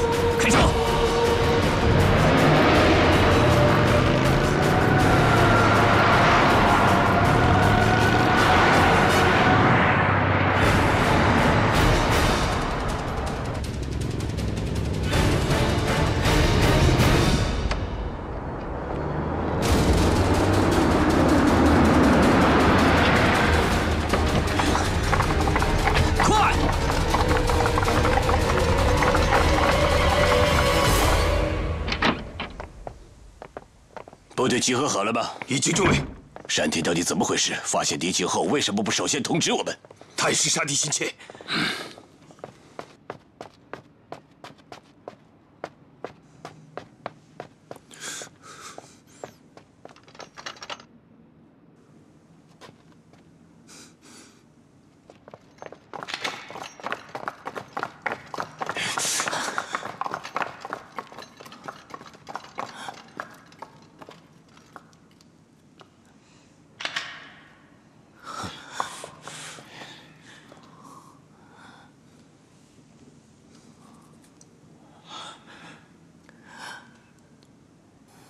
请我部队撤。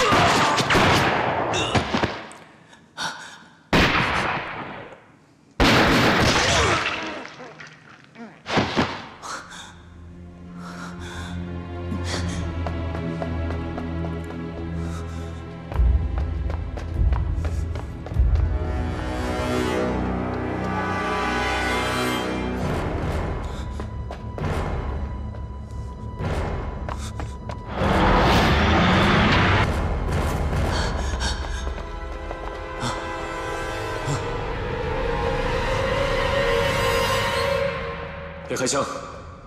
我要抓活的。受伤一样可以留活口。哼，是你们。我一直觉得你们有问题。你们开枪吧。你们中国人只会暗箭伤人，从来不会正大光明的跟我们交手。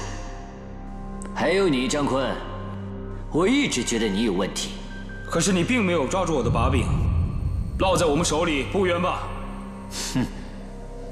好，既然你说了，那今天我就要正大光明的打败你。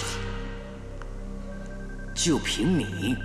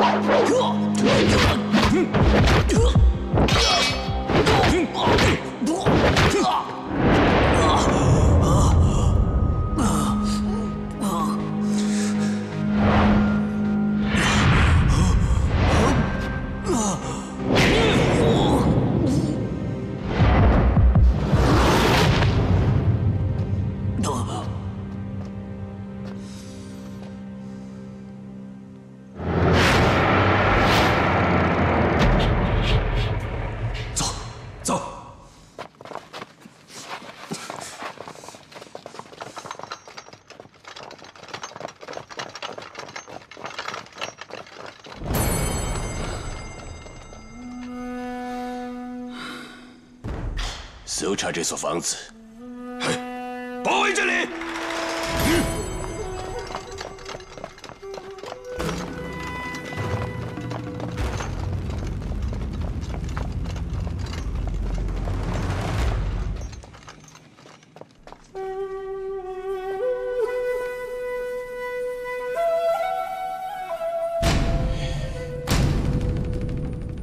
全力搜索这里。 别放过任何一个角落！快！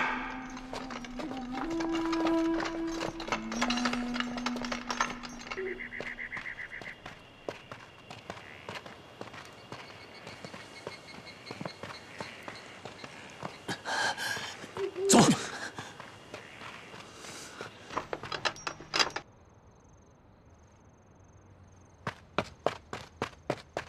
大佐阁下，发现一个下水道，他们应该从那里逃走了。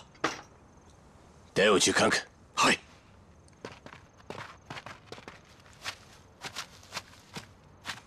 大佐阁下，这里应该就是他们逃走的地方。马上寻找一下下水道出口的位置。嗨，马上搜索。嗨。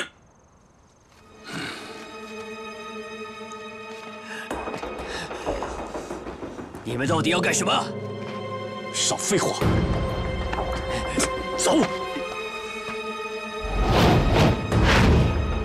等一下，他在给日军留记号。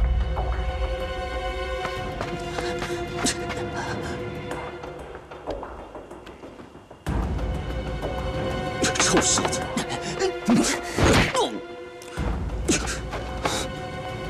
没想到你还这么狡猾。这里离我们的隐藏地点很近了。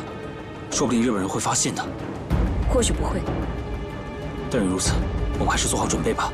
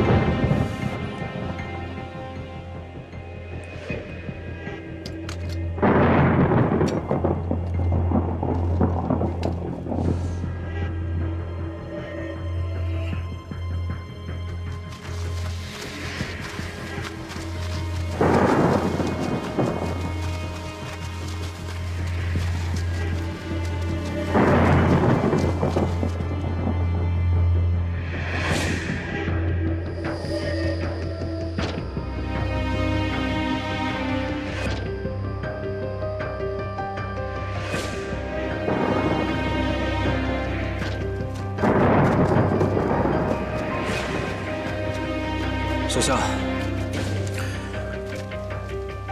一会儿他醒过来，由我来问他。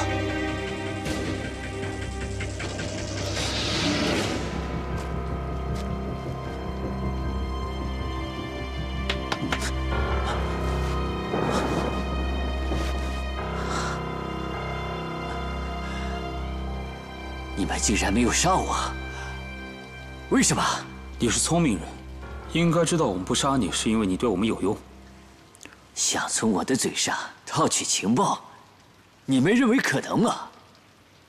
我落在你们的手里，我只有一死，我什么都不会说的。先别急着做结论。这死呢，也有很多种死法。最惨的一种死呢，叫求生不得，求死不能。中国古代有一种方法叫做人质。你知道人质是什么吗？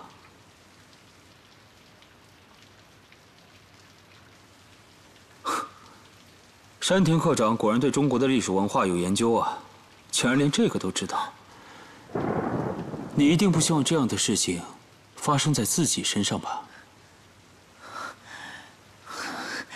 我是不会背叛皇军，背叛我们大日本帝国的。你应该先听完我的问题再做决定。有的时候啊，能够体面的死去，也未必不是一件好事。你们到底想知道什么？风鸣计划。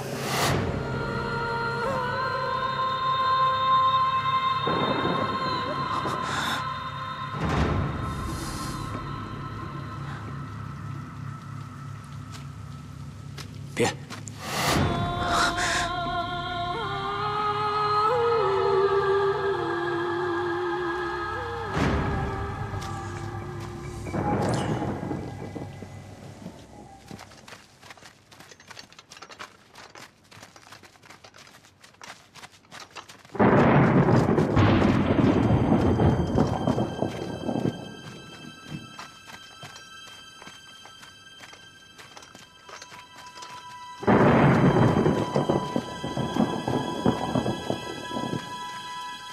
停！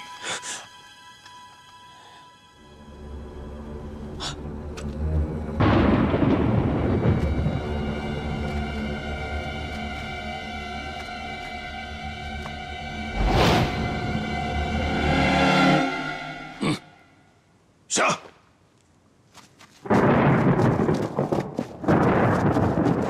山田科长，你并没有说实话。我没有骗你。况且现在你们已经拿到了黑龙会的档案，你们都可以去印证了。青木直一掌管的那笔资金，你们并没有找到，而是一直存放在渣打银行里。你怎么会知道？知道这件事情的，这世上不会超过5个人。那我就是第6个。关注那笔资金的，不仅仅只有你们。还有军统。我现在只求一死，就算你们怎么折磨我，我也不会说的。你们并没有抓青木直一，而是杀了他，所以你们根本没有银行的密码。不要感到奇怪，我们知道的远比你想象的多得多。青木直一，他不是我杀的，他是自杀的。为什么？那个傻瓜。他以为自己连累了中国人，他是当着我的面自杀的。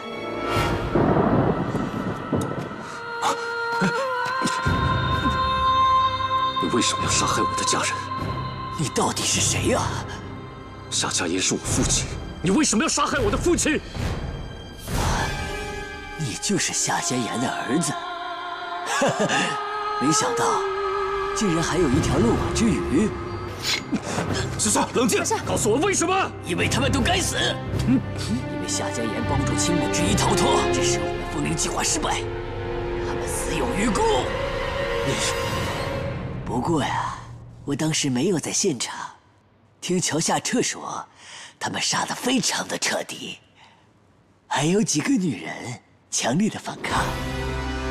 他命令他的手下把他们的衣服全都扒光了。杀了你！小夏，小夏，杀了你！小夏，冷静点，小夏，放开我！冷静点，小夏！放开我！小夏，他这么做是为了激怒你，好让你杀了他。我们的目的是问出幕后真凶，你冷静点。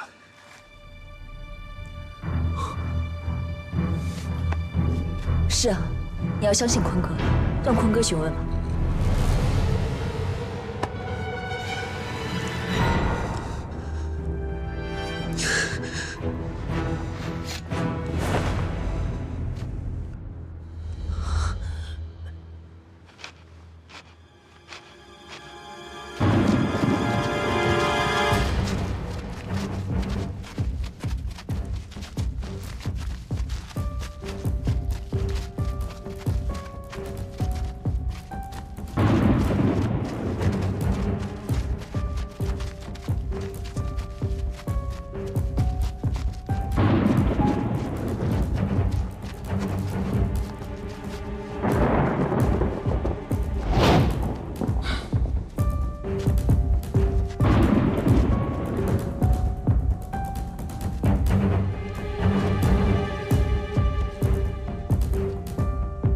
看来，山田的计谋已经被人发现了。先别，肯定没有线索。大佐阁下，你说现在该怎么办？兵分两路，尽快找到山田。嗨，剩下的跟我走。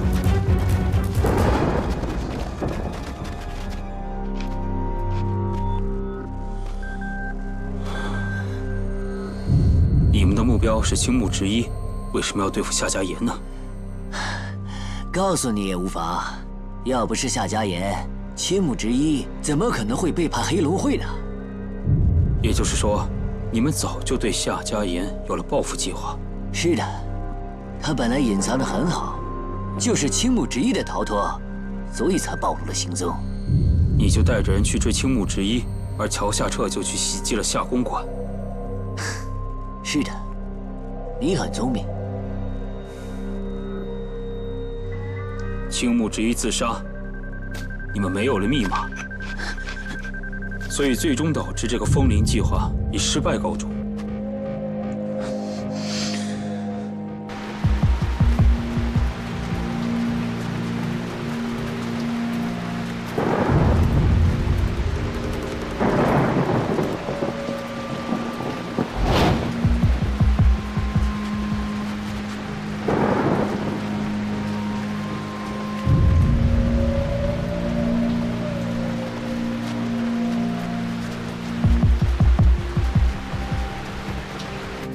你们为了了解风铃计划，竟然敢把我活捉过来，你们很有种嘛！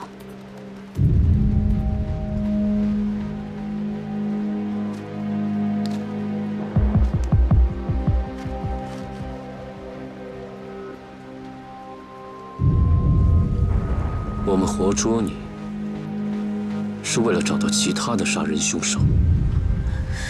只要你告诉我幕后的主谋，我现在就可以给你一个痛快。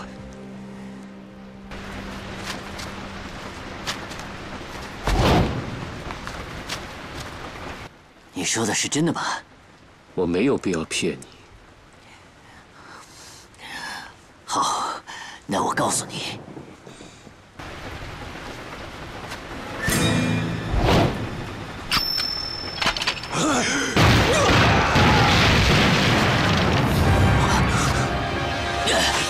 小心！不能让户口，我去。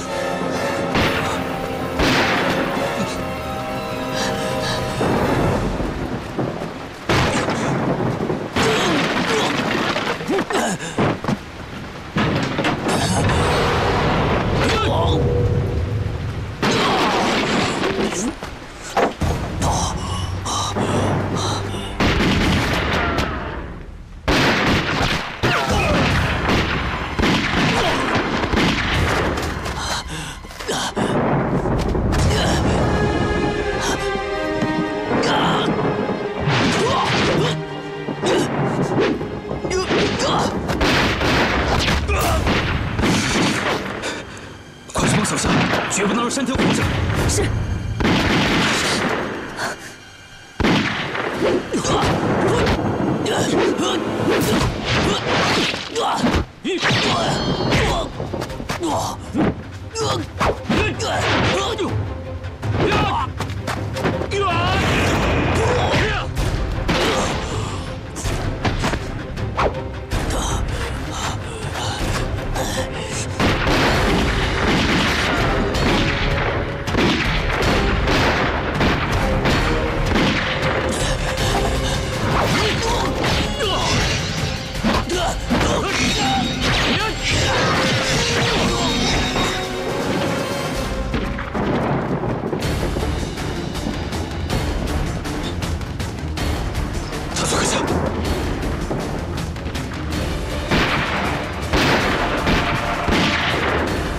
平这里，大佐阁下，山田科长在里面。我折过了，全力进攻！进攻！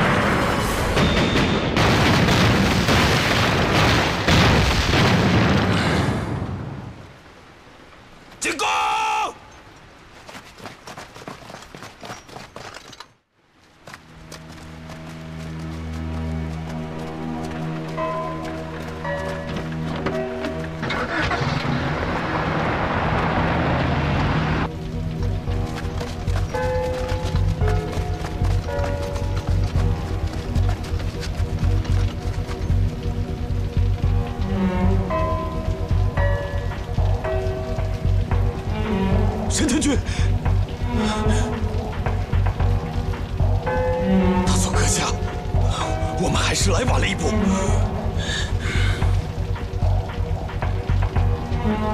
对方是有备而来的，山田君实在不该这么自负。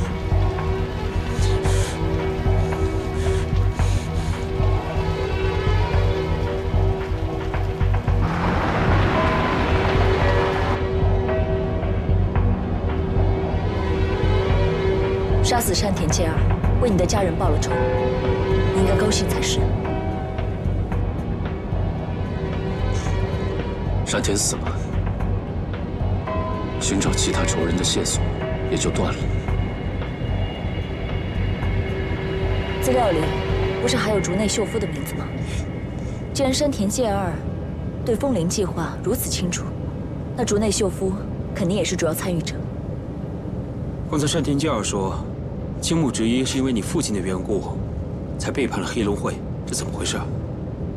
父亲从来就没有跟我提起过。看来这件事情比我们想象的要复杂得多。今天晚上先各自回去，明天我们再商议之后的行动。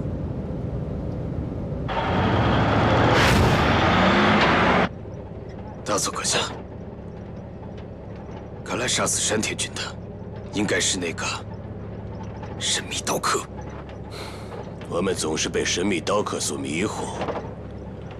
今晚的敌人是一伙训练有素的家伙，明明有枪，却非要用刀杀死山田，分明是想混淆我们的视线。这样的话，既然他们要杀死山田君，他们为什么要费那么大力气把山田君带到这么偏僻的地方？山田科长肯定对我们隐瞒了什么。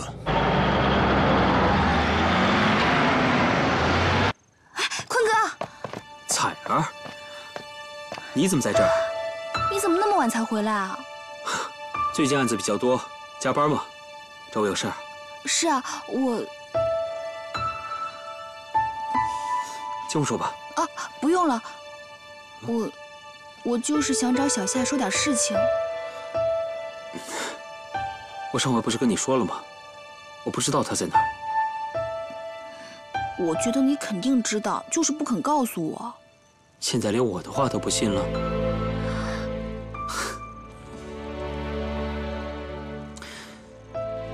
要不这样，你找小夏有什么事，你告诉我，我或许可以托人帮你找他。我找他是……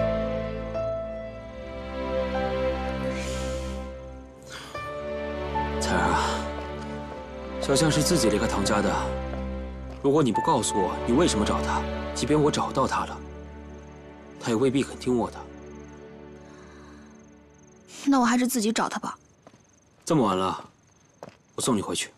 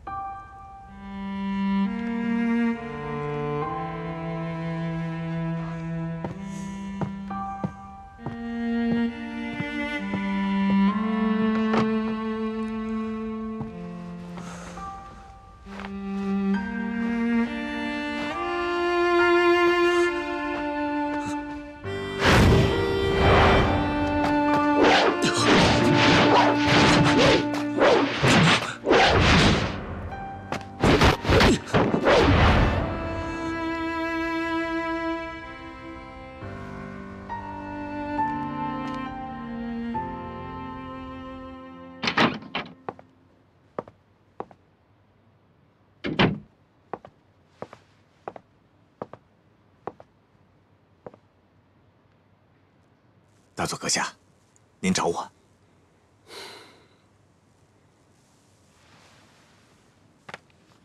告诉你一个不幸的消息：昨晚山田科长英勇殉职。在新的科长到来之前，石岛君暂时主持特高课的工作。山田科长英年早逝，实在太让人悲痛。丁处长，要不是你们真机处无能，山田君怎么可能？好了，现在不是争吵的时候。山田科长殉职的消息要严密封锁，对外就说他奉命调回国内了。是。丁处长，你带人去昨晚事发的废弃工厂全面搜索一下，寻找一下有用的线索。另外，这段时间要加大打击反日分子的力度，侦缉处和特高课要全面出击，任何有嫌疑的人都要进行拘捕刑讯。还是。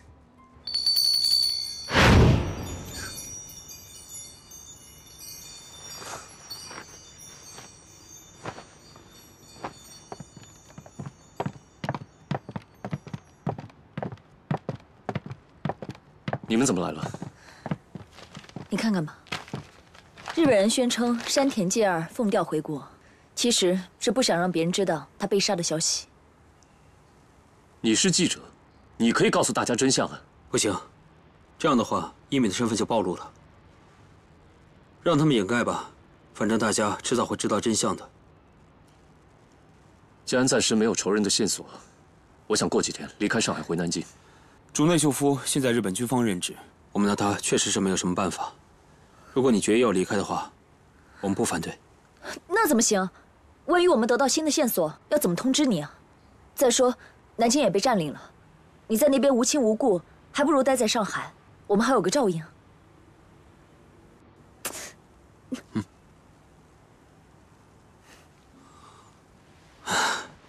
一米说的对。再说了，我们现在已经知道那笔钱存在渣打银行，或许我们可以从那笔钱下手。如果对方知道我们在打那笔钱的主意，也许幕后黑手会出现也说不定。是啊，坤哥说的有道理，你就别走了。好吧，听你们的。那现在既然不走了，就不要在这个阁楼里面憋屈了，找一个好的地方安顿下来。这里挺好的，做什么都方便。你就别再坚持了，我马上去打听住处，等安顿好了，你就搬过去。小夏，如果有时间的话，抽空回去拜访一下堂爷，这样的话，以后你就不用再躲躲藏藏了。这个以后再说吧。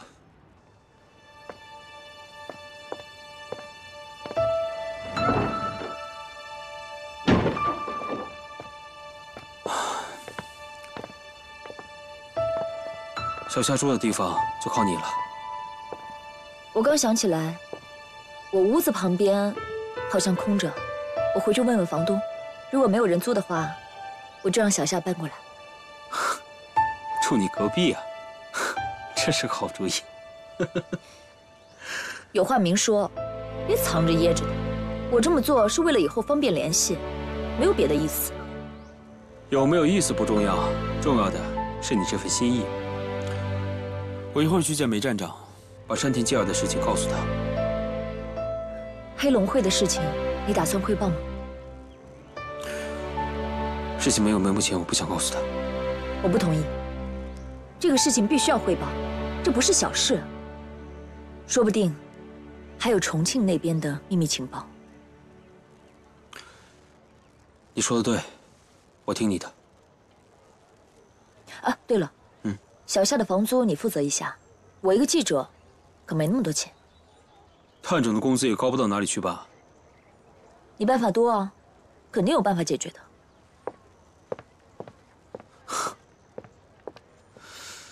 唉。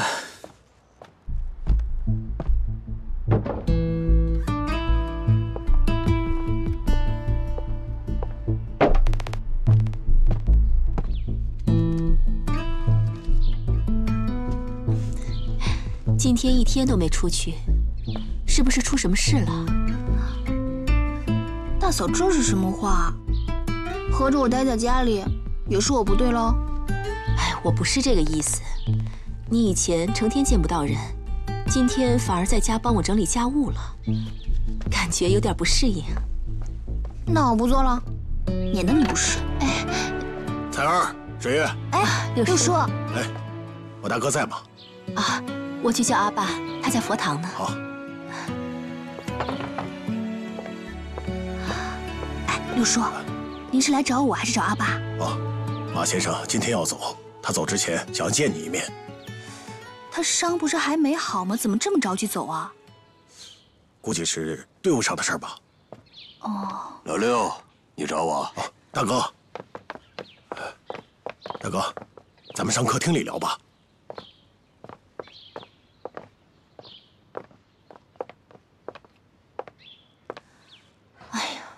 刚夸他安分，又跑了。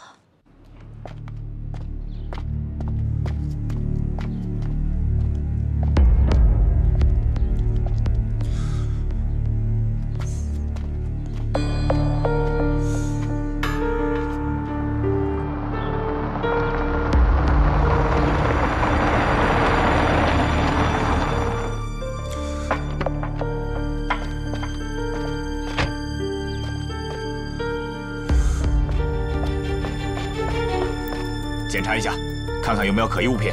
是。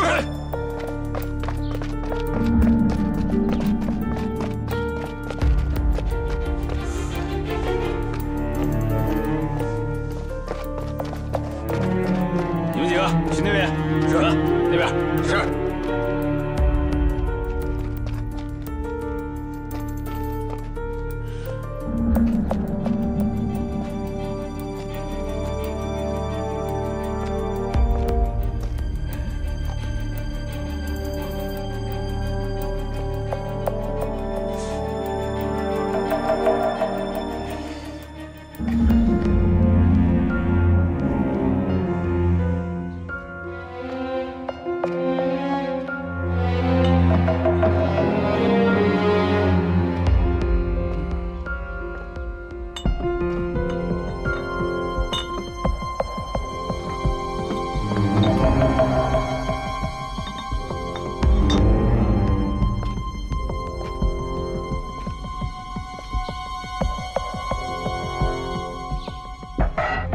差不多就行了，通知他们收队。